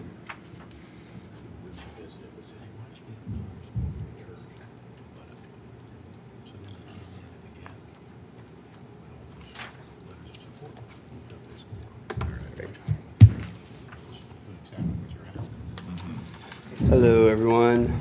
Like Eric said, my name is Sam Sewell. I'm the Community Lands Director at the Low Country Land Trust. I'm excited to present this project to y'all, the Beefield Community Park. It's located, it's approximately 4 acres located in the Beefield community on James Island. It's made up about 8 parcels. As you can see by the parcel lines, it's already, a lot of the entitlements have already been done by the landowner to begin the phasing it for development. So this project will kind of be addressing the impending development of the property. The kind of to back up, our community lands program at the Land Trust, we established it when we merged with the East Cooper Land Trust, and so it's building on the work that East Cooper Land Trust had been doing with establishing public access properties, as well as working within our settlement communities in Charleston County. So this project follows a similar pattern to Natalie's project, as well as work that ECLT was doing. It follows like a buy, protect, transfer model, in which we purchase the property, protect it with a conservation easement, and then transfer it to the community organization to manage the property. So the project's goals, there's kind of 4 main goals of the project. First one is to prevent the incompatible development of the property. Like I said, the landowners, priority was to, they purchased the property to develop it, and so if this does not go through, they will be pursuing development of the property. Their current plan right now is an 800 subdivision of the property. The next goal will be to provide public green space, both to the Beefield community, but also to the larger community at whole. Then the next one would be to preserve the Beefield community. It's one of our recently designated communities. It was designated in 2021, I believe, as a historic district in Charleston County. So it does have S3 zoning on the property. And that was led by the community organization via their president, George Richardson, but also in collaboration with the Historic Charleston Foundation. And then the 4th goal of the project would be just to protect open space and natural habitat on James Island and within Charleston County. Quick note, this is the road that the property is located on, Arsburn Road. It's currently a dirt road at the moment. They are working with county council and in the county to have this paved, but this is a pretty awesome kind of oak alley, and scenically it's a pretty beautiful property. And the property, these oaks on the left side of the picture, that's the road frontage of the property. So the financial details, we had the property appraised at $952,000. We negotiated with the landowner, and we locked in a purchase sale agreement of $800,000. So we are going to the Conservation Bank for $100,000 a match, and then asking $712,500 from the green balance. That $12,500 will cover our closing costs. And so that comes down to a match of, I rounded up on the match, so it's 35. I think it's 35.6. So I went to 36. So phase 1, I kind of mentioned it's our kind of buy, protect, transfer model. So phase 1 is to purchase the property. Our purchase agreement expires at the end of this year. So the landowner's been very explicit. They're willing and open, but they were very clear that, if this opportunity passes, then they will be pursuing development of the property. And so the impending development is there. The second one will be to place a conservation easement on the property. So BIDNA is the acronym for it's Battery Island Drive Neighborhood Association.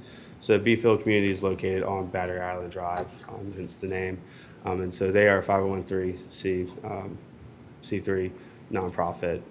And so civic association, volunteers, it's not a homeowners association as some might have thought in the past. And then phase 3 would be the transfer to the property. You know, in terms of the transferring and ownership of the property by BidNo, you know, one thing that I've kind of proactively have been addressing is establishing with the solid amount of resources in which they can maintain the property.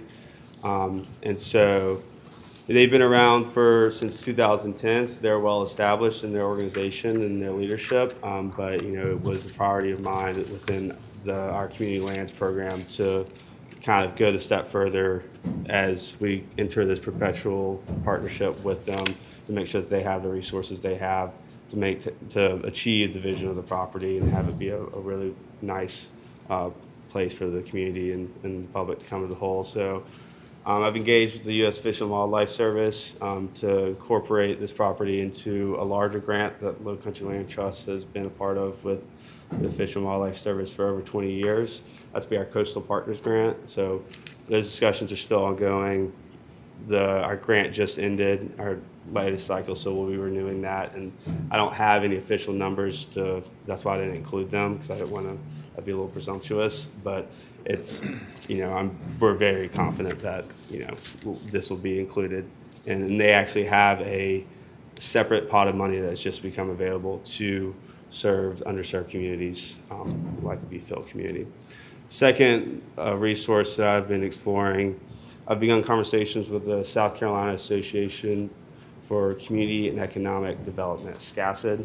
So they have a grant cycle specifically geared towards community farms and community gardens. So they have a February grant cycle I've already spoken to them about that I'll be submitting an application in to help establish a community garden on the property as well. Further discussions I've engaged with Marilyn Hemingway, whom you heard from earlier, with Kiowa. She's with the Gullah Geechee Chamber of Commerce as well as the Gullah Geechee Cultural Heritage Corridor. So our conversations have kind of been progressing with her and her involvement with this project as well. So just trying to layer, you know, make sure that we have, you know, the Beeffield community has the amount of financial as well as logistical support to make sure everything goes smoothly once they own the property. So kind of addressing the 4 main project goals on the incompatible development. So like I said, the protection of this property would, you know, prevent the proposed 8-home subdivision.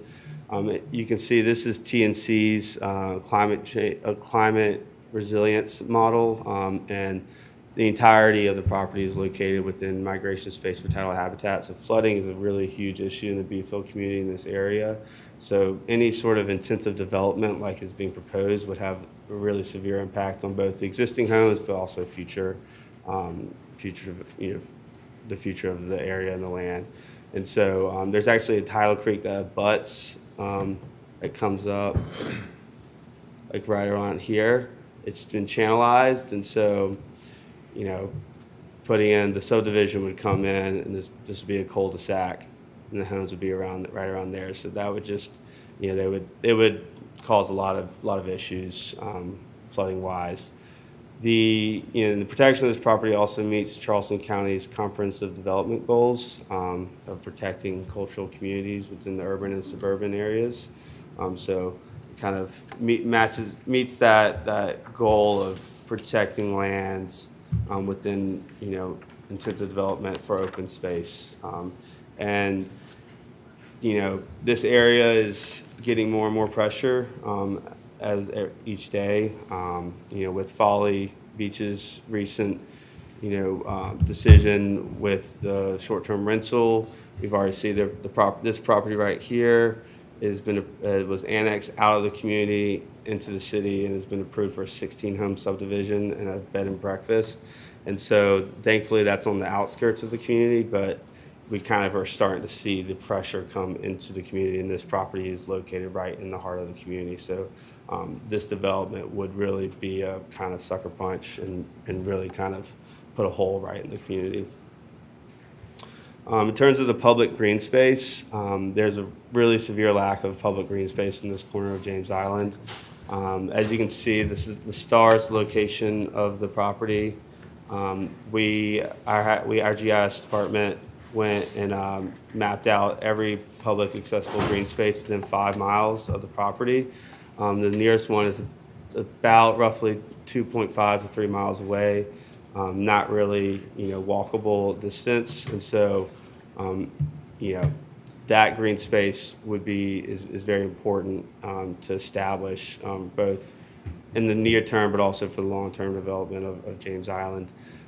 This project is reactive and proactive in the same way. It's reactive to the development threat of the property, but also it's proactively establishing a green space within an area that we definitely anticipate is going to be continuing more and more development pressure on the area. So in terms of the Beefield community and preserving the land in the community, so like I mentioned, the Beefield community is a Gullah Geechee settlement community. It's been recently designated by Charleston County as a historic district. You can kind of see right here, this is the WMB tract. This is the land that the Beefield community was established on. This is Old Folly Road. I found this map in the Avery Center. So the Old Folly Road used to go right to the Beefield community and connect into Soul Agree. When they developed the Folly Road, the new Folly Road, they actually cut this connection off to Soul Agree. And so Beefield and Soul Agree were very much a connected community. That also severed Beefield's accessibility to the Sea Island Farmers Lodge and other, different, kind of community resources. And so at the moment, they do not have a place to gather as a community. They don't have a community, an area for them to convene at. And so that lack of social infrastructure is a real hindrance on the communities, especially our Gullah communities that rely on those central locations for their kind of culture. And so it also would help, this project would help preserve the history of the lands. This property is located in the center of two Civil War battlegrounds, the Battle of Secessionville and the Battle of Grimble's Landing. The Grimble's Landing was interesting enough. I don't know if y'all have seen the movie Glory, but the 54th Massachusetts Volunteer Regiment, I believe, that this was their second engagement prior to the battle that is depicted in the movie Glory. I believe it's the Battle of Fort Wagner. And so it's kind of them, that regiment being one of the first African-American regiments and having them fall, this would be one of their first engagements on this property is kind of, I thought is pretty special for this community. Finally, the open space and natural habitat. It's majority of the property consists of a coastal maritime forest. It's pretty much completely dominated by longleaf pine. By live oak. And then the protection of the property also allow community uses, such as community gatherings, community gardens, and passive uses. We will be allowing the potential for the construction of a small community center. The maximum impervious surface, as you'll see on the next slide, is 3,000 square feet total for the property, so it'll be a very small building. But like I said, they don't have a place to gather at the moment, so we would like to offer them that opportunity if they would like to pursue it, to construct that. The restrictions of the property, so the impervious surface will be limited to 3,000 square feet. That's about 0.17 of 1% of the property. There'll be no residential or commercial structures. Like I said, the one building for use as a community center is permitted. Common park amenities such as picnic tables, benches, any other kind of things you can think of. Infrastructure related to a community garden would be permitted, and then also that would be limited into the impervious surface restrictions. And then this last one is important.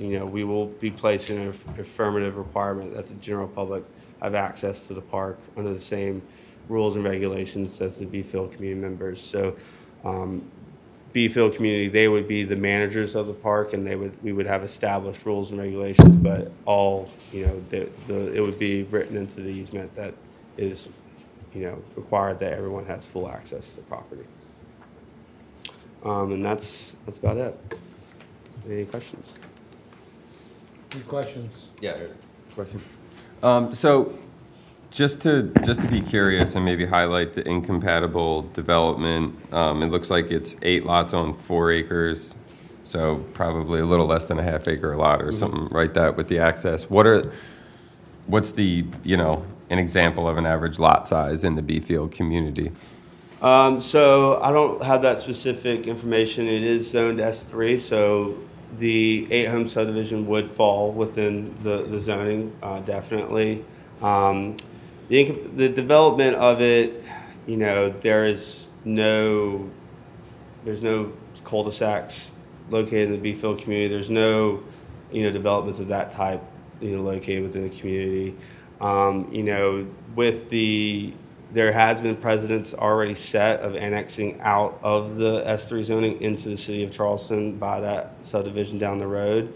So there is certainly that concern there as well. And there has been, the Historic Preservation Commission has been able to stall the development of the property thus far. But I think it's only a matter of time. And the development, I don't know how much flooding and sea level rise is put into zoning, and when it comes to that, it's a low ground area, and the homes I've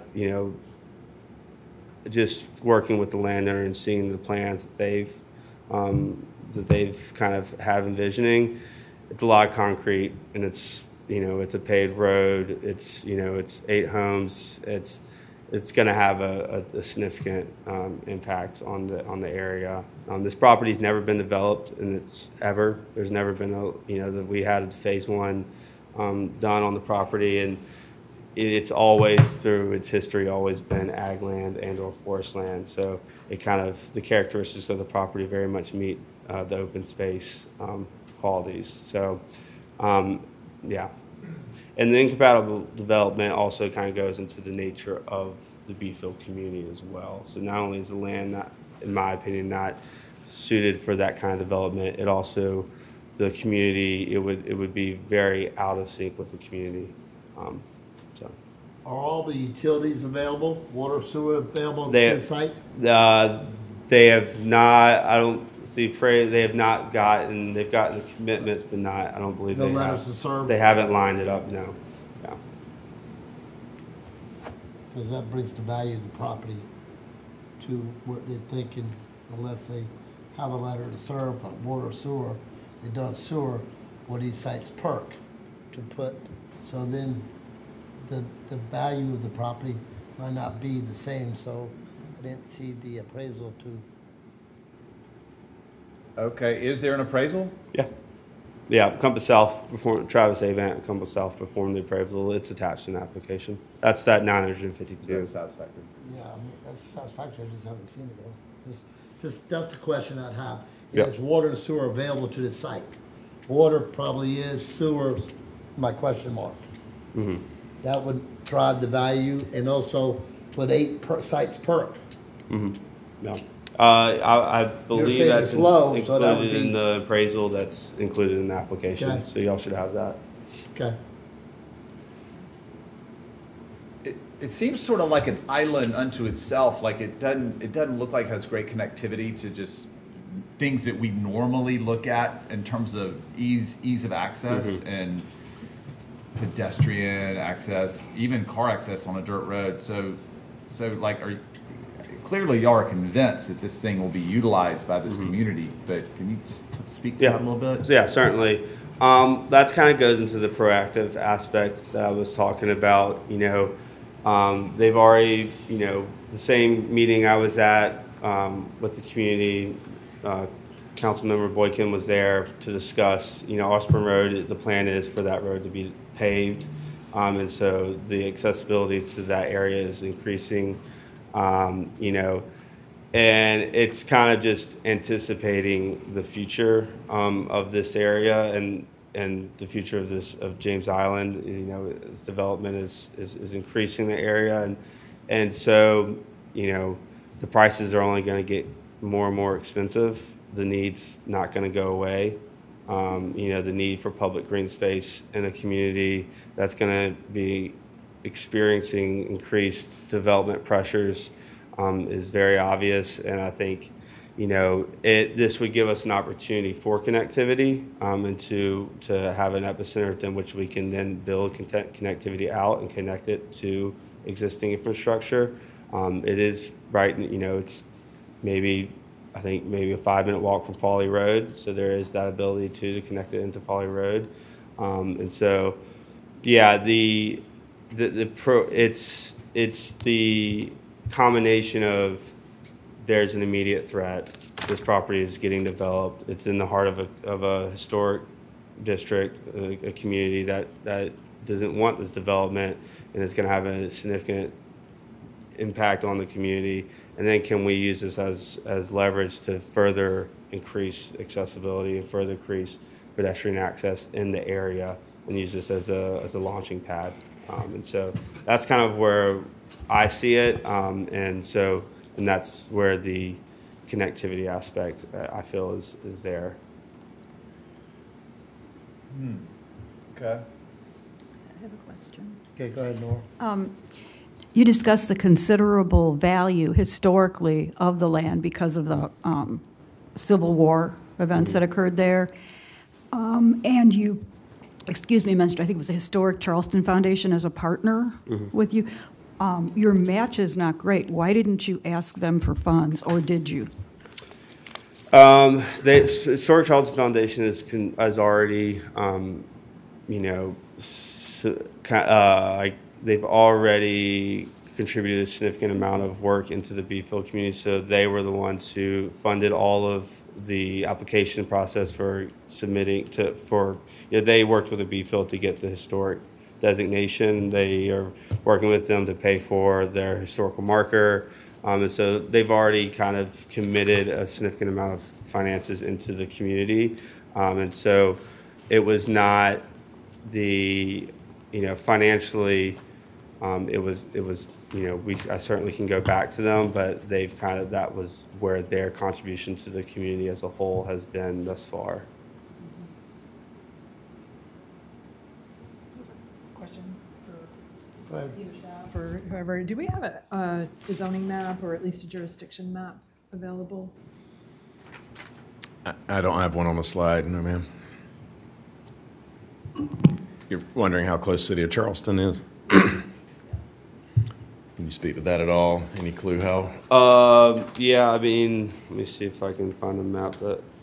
I think you're wondering if they could annex in and get greater density. Yeah, because, the whole point of the historic preservation, the new overlay district with the county, is to ensure that the development pattern matches the surrounding settlement community development pattern. I'm not, overly concerned that something would occur here that is not in keeping with the rest of the community.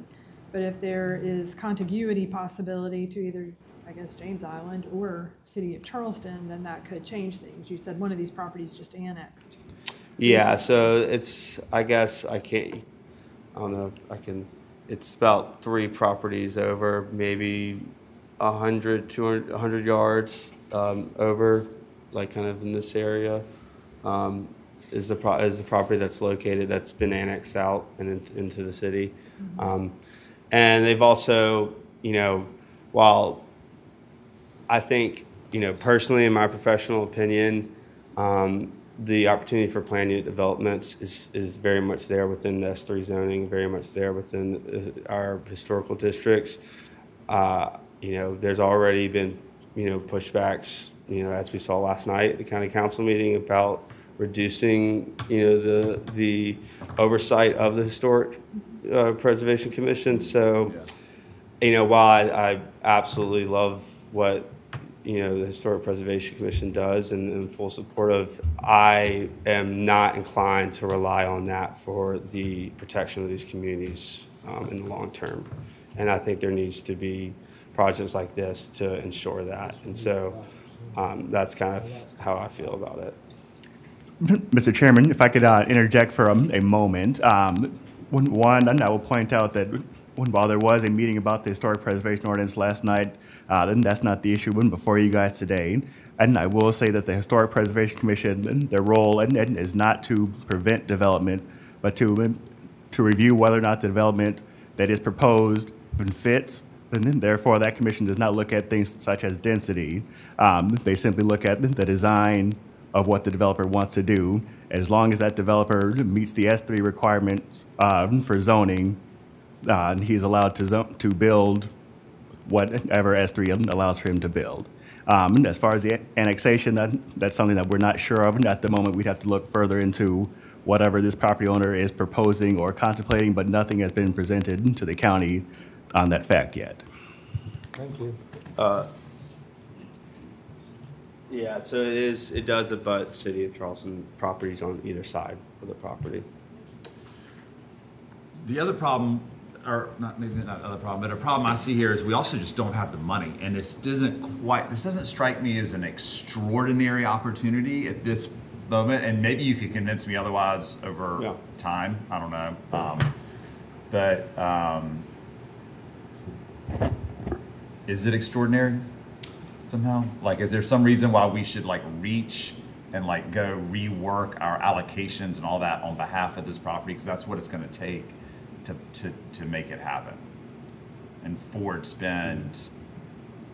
And I'm also hearing kind of grumblings that the value is a little bit in question relative to perk and all that stuff. Yeah, in terms of the valuation, I'm extremely confident of the valuation. The property that I mentioned that's been planned for the 16 homes development, it sold 2 years ago for $1.3 million. And it's I think 5 acres of developable land. So the majority of this property is developable, if not entirely of it. So from a valuation standpoint, I'm very confident about the value of it.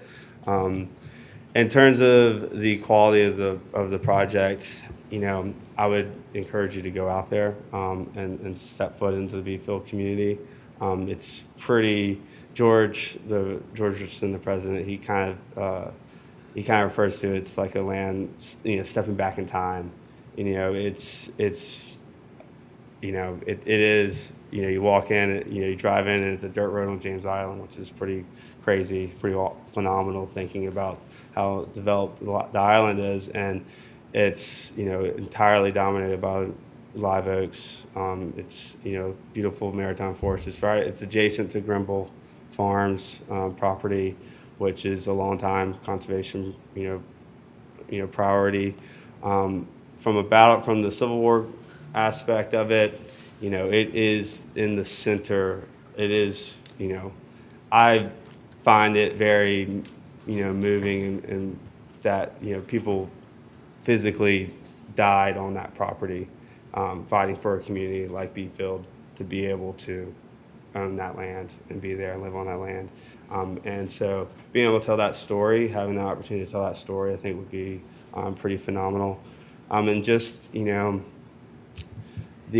think if you also understand the history of the Beefield community especially over the last 10 years and the kind of the fights that they've been having to go through to maintain their way of life and maintain their culture that we have already acknowledged is something of value via their historic designation, whether or not it's with, I'm sure everyone knows about the barrel and everything that happened with that, which was this bar that essentially opened up on the corner and their patrons were blocking driveways and dogs were pooping in people's yard and it was causing this whole havoc for this very quiet community, and they were able to get and fight that and have that stop, and and then along with their historic designation, this would be kind of further catalyzing and further building on that momentum.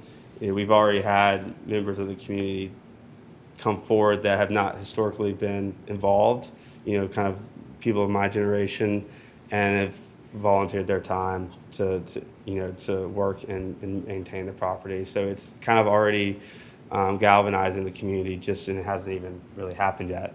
Just the thought of it is kind of motivating people.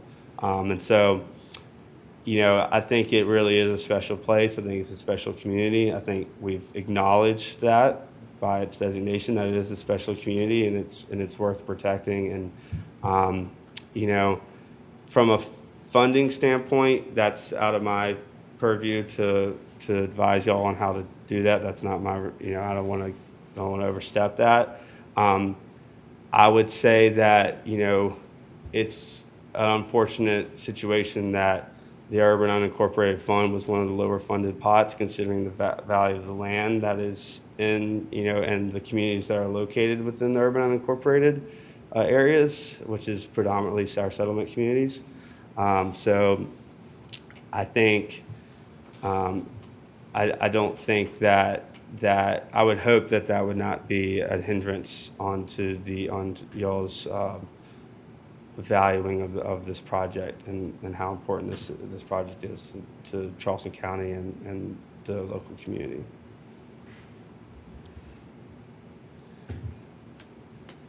Any more questions? Do I have a motion? Do I have anything? I'll make a motion to approve and have discussion. I'll second for some discussion. Okay, we have a first and a second. Okay, discussion. I think realistically, the use of this park, if it becomes so, would be by the B Field residents. I know it's talking about public access, but this would be their, potentially community center, community gardens. I don't think that's a bad thing, but I just think we need to realize it's like a little, essentially pocket park within a community. To your point, Beezer doesn't have some of the other projects we've seen, the access available to that. Even if it's, the road gets paved and there's sidewalks there, I think realistically it's going to be their spot. Once again, I'm not saying that's a negative thing at all. I just think that that's realistically what we're looking at. Good news, bad news. Next door, Grimble Gates will be developed at some point, which is 850 acres. Good news, bad news. Or just news. What's the good news? Eric, you said something about small landowner. Do we have a little bit in that pot? This part might be. We do, only about used for that $50,000 in Grimble small Gates, landowner. It might be swallowed up by it. I think, when you all made the decision, I think it was back in January, to essentially table our forward spending policy that we were working on for a year. We said, well, let's kind of track projects and point out the ones that would not have been funded. This would have been one of those because Urban Incorporated is so forward spent. And then the score doesn't rate as exceptional, which still wouldn't have given them the full amount that they needed to secure this property. So, I would recommend, if you do vote to approve, there needs to be some recommendation on where this funding should come from, whether it's to continue to forward spend, which is still allowed under the rules that we're under, or maybe make some recommendation to the GAB on reallocation of funds, either to Urban Unincorporated or to the small landowner program, which this one would qualify for also. Of course, council would have to approve all that as well. But I think there should be some clarity if you do vote to approve on. Yes. Yeah. Well, I guess, part of my consideration and approval is the fact that it is a settlement community, and they are under tremendous threat. We've done this in the Mount Pleasant area, Phillips community. We've done it, I think, twice at least. Mm-hmm. Similar, and yes, they are pretty much limited to the use of that community, which I think is a good thing, because of what it creates within that particular community. And so, I do have a concern with where we are with the funding in the urban unincorporated. I think you're correct that the settlement communities are probably mostly in the urban unincorporated area. And if we're going to see these types of requests to try to preserve parts of them for open space, we're going to have to really think about what the funding should be. So I don't have the answer there for the future, but I guess that's why I'm inclined to at least consider this for approval now is preservation of these communities. It's clearly important to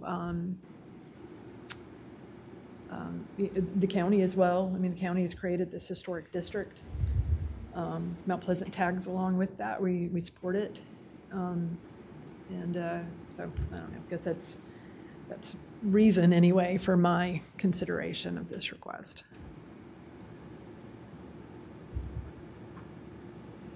Yeah, and I'll just say this project it follows very closely the model that was set by the Phillips Community Park as well as 7 Miles Park as well. So kind of following the precedents that Greenbelt is set with those projects as well. And those were both fun. Those were several different projects, and one, in each community, it was several different projects to make the footprint of what they have now. And those are both drawn from varied pots, urban unincorporated and small landowner program, kind of mixed and matched. So, Eric, how does that work if you said there's about 50,000 left in the small landowner program? We would make a recommendation that council incorporate that funding into this project. Is that what you were alluding to or suggesting? What we talked about back during the 5-year plan review was potentially recapitalizing the small landowner program. It was originally funded for projects just like this, which are really directed at settlement communities, for properties, for land that's under 30 acres. And it also provides some of these neighborhood and community organizations the professional expertise and support of the Low Country Land Trust, who, just like this project is, they do all the work to get the property, put restrictions on it, help the organization with capacity building, and then transfer the property over to that organization. So to me, this is exactly what the small landowner program was made for, but there's only $50,000 left, and that's not one that can be forward spent. That money was originally, I think it was 1.4 million, was taken from rural funds and put into this small landowner program. And it can be property in either the urban or rural area, but it has to be under 30 acres. And then they also follow this model of having Low Country Land Trust support throughout the process until the end owner takes ownership. So if you wanted to fund it fully with small landowner, you would need to make a recommendation to county council to say so, as well as where that money should be moved from into the small landowner program. And how much, because we're probably going to have more of these projects coming through. Is it possible to split the money between urban and rural? Whatever money we put into the small? Sure. It's possible that could be your recommendation to council, maybe a percentage across the board from every allocation would go into the small landowner program. And of course, the GAB would also need to recommend that. County council ultimately would have to approve that.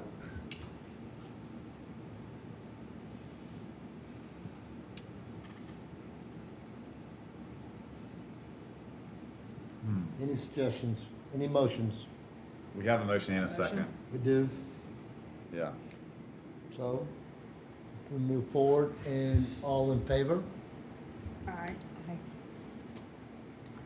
Aye. What was your answer? Could we call for a roll call vote, please? I am. Roll call. Aye.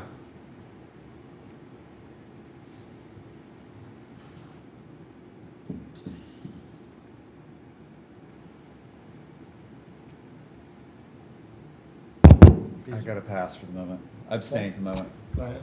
Aye.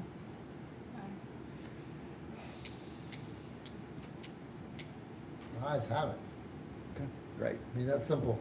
Yeah. Ayes have it. Great. I'm glad. I was just gonna come back with like some idea where the money was gonna come from. That was the only That's change. fine. Mark, do we need each member to vote? Go ahead, Beezer. And it'd be up to the chair, and it's really not necessary. I believe at the moment, and it is three ayes and an abstention at the moment. And so I have to vote, and I abstain too. So we got 3 ayes and 2. So the motion carries with 3 votes in favor and 2 abstentions. Right. Thank you, Mark. Thank y'all. Well, Gotta figure out how we're we're gonna gonna pay do it. Well, the county's going to figure it out. The council has to figure it out. Right? So that's one we'll throw upstairs, let them figure it out. Okay. That's kind of my thought, and not to mention the full GAB meeting. Right. Next project for your consideration is a minor improvements project from the town of Sullivan's Island, Station 26.5 Boardwalk. Boardwalk would be approximately 6 feet wide and 480 feet long. Would cost of $51,000 from Greenbelt, from town of Sullivan Island allocation, and they're offering $155,000 plus match, which represents 304%. And I've got Joe Henderson here, Deputy Administrator for the town of Sullivan's Island, to give his presentation. And while Joe's coming up, I'll pull up that presentation. Everybody uses this. I'm a big proponent of all the beach access. There you are, Joe. All right, thank you. You're welcome. Where's Andy Binky? He is off island right now, but he's still at town hall. Has not retired yet. Tell him we miss him. Let's try to do that. I sure will. Let's go. Let's be quick. Thank you all. I'm Joe Henderson with the town of Sullivan's Island. I appreciate the opportunity to present this project to you for the FY24 cycle, which is, as per normal, construction of a public boardwalk, Station 26.5 in Bayonne Street. This is one of 28 public beach access points, which is shown here on the overview, and circled there, highlighted, is the approximate location of Station 26.5. These boardwalks, these access points provide free beach access and parking to 300 to 500,000 visitors annually, and they are continually falling apart on us. And so that's why we use these funds each year to rebuild those.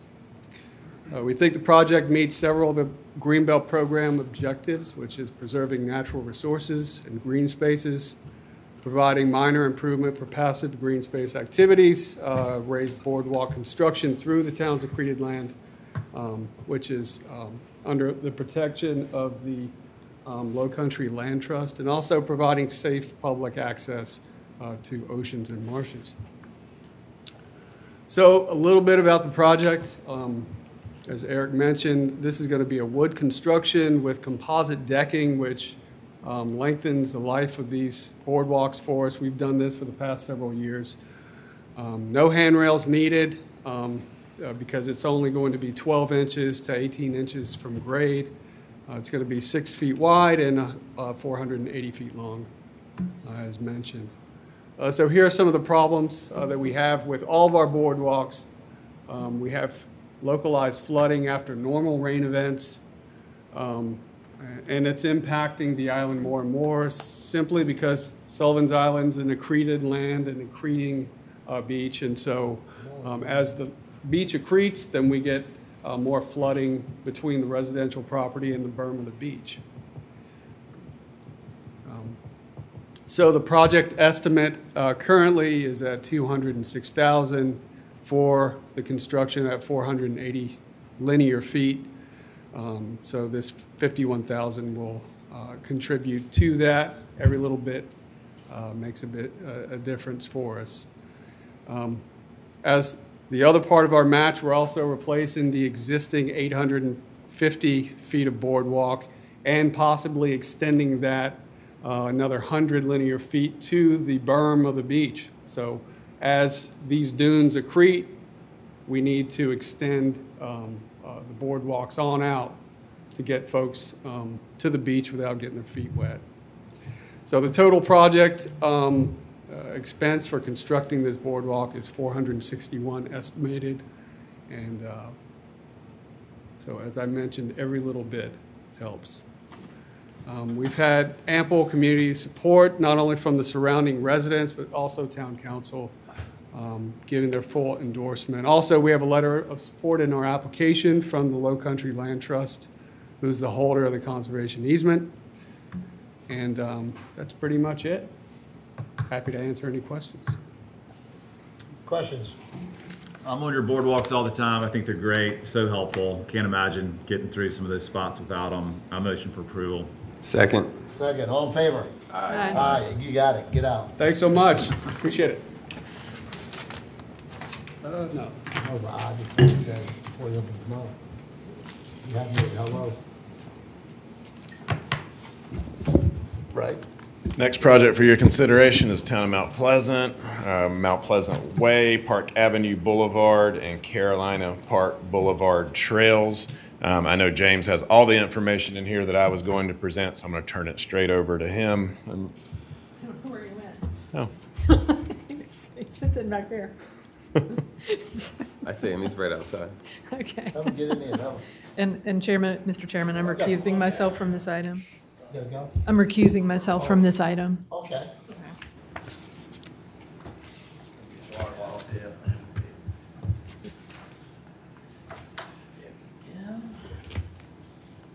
James Aton. Good morning. I think it's still morning here. Barely. We're getting close. I will hopefully be finished by the time the morning ends. Again, so stated, my name is James Aton. I'm the Deputy Director of the Capital Projects and Transportation Division with the Town of Mount Pleasant, and we have the Carolina Park and Park Avenue Boulevard Mount Pleasant Way Trail System. As you'll see, a little different from the other applications that you've received today. This is the spokes portion of the Greenbelt's Hubs and Spokes project, and in an effort to be expeditious, these are just overviews that you have seen. This is your program, so I will breeze through these and get to the meat of the presentation. This is just talking about the Mount Pleasant Way as a whole, meeting the goals of the Greenbelt Commission and other regional plans. This again is just a quick graphic of the Mount Pleasant Way spine route, 47 miles, so that'll be a number that I'll reference here for this specific application. It's been master planned, it's been adopted, we have sought and been successful in previous applications that are going through design. Here are a few photos of existing segments, a few photos of existing secondary routes, as well as green belt and greenway routes, as well as the parklets that are along the proposed route. So getting into the specific project, this is the Park Avenue Boulevard and Carolina Park Boulevard Trail. It's a proposed 8,300 linear foot project. It does require allocation of property or recreational easements from 11 properties. And the town is requesting a total of $620,200 for those purchases, with a match of over 100%, $828,800. And I'll break that out here in a few slides. So again, all of those properties that are proposed to be impacted are commercial properties. All have been reached out to and have been corresponding with the town in relation to the design of this project. Right-of-way services within the request is $147,000, while the actual cost for that right-of-way or recreational easement, $473,200. As far as public meetings that were held, we had our typical online surveys that we host, as well as an in-person meeting. The in-person meeting had about the same amount that we have show up for most of these events, just over 15. But the online survey did have a good showing of 163 respondents, the majority of which supported the project. And these are some of those quotes, snippets from that. Let's make it happen. Wonderful idea. Love to see more of these projects. The only opposition that we did receive, I'll call that out, was really concerns about golf carts on this path system. We get this as a main concern for any of the Mount Pleasant Way section. But for this one in particular, one of the ways that we're addressing that is we're working with Charleston County through one of their pilot projects for resurfacing of warm mix asphalt in place for Carolina Park Boulevard and Park Avenue Boulevard, where will be reallocating lane space to develop bike lanes and or sharo situations on those roads, and as such reducing the overall speed limit, making them eligible for golf carts to ride on that roadway. So that is one way to address the main concerns that we heard from the public. As far as connections, this is a slew of the connections that will be made. Obviously this area is developed. You can see in the plan right here, where across from the Wando Library, that's the last owned parcel by Carolina Park Development. The town has received a conceptual plan through our design review team process for that to be developed into a town center style development. So a lot of good activity for those adjacent residential areas to access it through this path. Currently the sidewalk, while it does exist on one side, is disjointed on the other. It connects to existing multi-use paths, both in neighborhood and part of the Mount Pleasant Way section through here, and recreational facilities at Park West and the Carolina Park recreation facilities, both of which are two of the three largest town recreation complexes that we currently have in use. And then to mention the schools that we connect to: Wando High School, Carolina Park Elementary, Cario, Pinckney, and Laurel Hill schools over in the Park West area, as well as our Oceanside Magnet School up Faison Road. And then the Wando Library, which isn't technically a school, but still has great educational purposes. So summary of the slide, again, proposed 8,300 linear feet, back to that 47 miles. So this is about 1.5 miles. So we're looking at 3% of that overall spine route. So that's one thing I really want to highlight for you guys today, is that this is a significant amount of that spine route that's come through in one single application. It connects to a slew of different both recreational, educational, and commercial needs. And then the last thing to highlight as well is we do have some great public-private partnerships that have come out as part of this investigation. The Carolina Park Development has donated the property associated with this path alignment on their property, as well as the adjacent Jeep automobile dealership, which is just to the north of Costco. They have donated the property as well. So those are included within the match that you've seen in the application. And then furthermore, since the submittal of the application, the town has engaged in further public-private partnership with the Carolina Park Development, receiving $5,000 to go towards the design of this project. So timeline-wise, we have sought a scope and fee from one of our on-call consultants, Mead and Hunt, to go through the design of this, which should take about a year, 12 months to 16 months to complete and permit. And then the town has several grants that are currently either under review or will be submitted between the US DOT grants as well as local state programs like the South Carolina Recreational Trails grant that this project will be eligible for funding. And that is my quick presentation. Happy to answer any questions you might have. Any questions? Any motions? Can I make a comment? Sure. This is to the gentleman. In its entirety, this project is nothing short of spectacular. I have no idea how you guys have been able to do all this, and I applaud Mount Pleasant for doing this. Thank you. Can I have a motion with that? I motion to accept. In a second. A second. All in favor? Aye. Ayes have it. Thank you so much. Thank you. Thanks, Eric. That's all we have for you. We'll see you again probably at 9:30, but I'll be sending an email out with that on October 11th, Wednesday, October 11th. But we'll get you the information, the updated information from City of North Charleston in advance of that meeting. Okay, thank you. Meeting adjourned. Nice. I had to hit that, right? Yep. You really good. Made it official.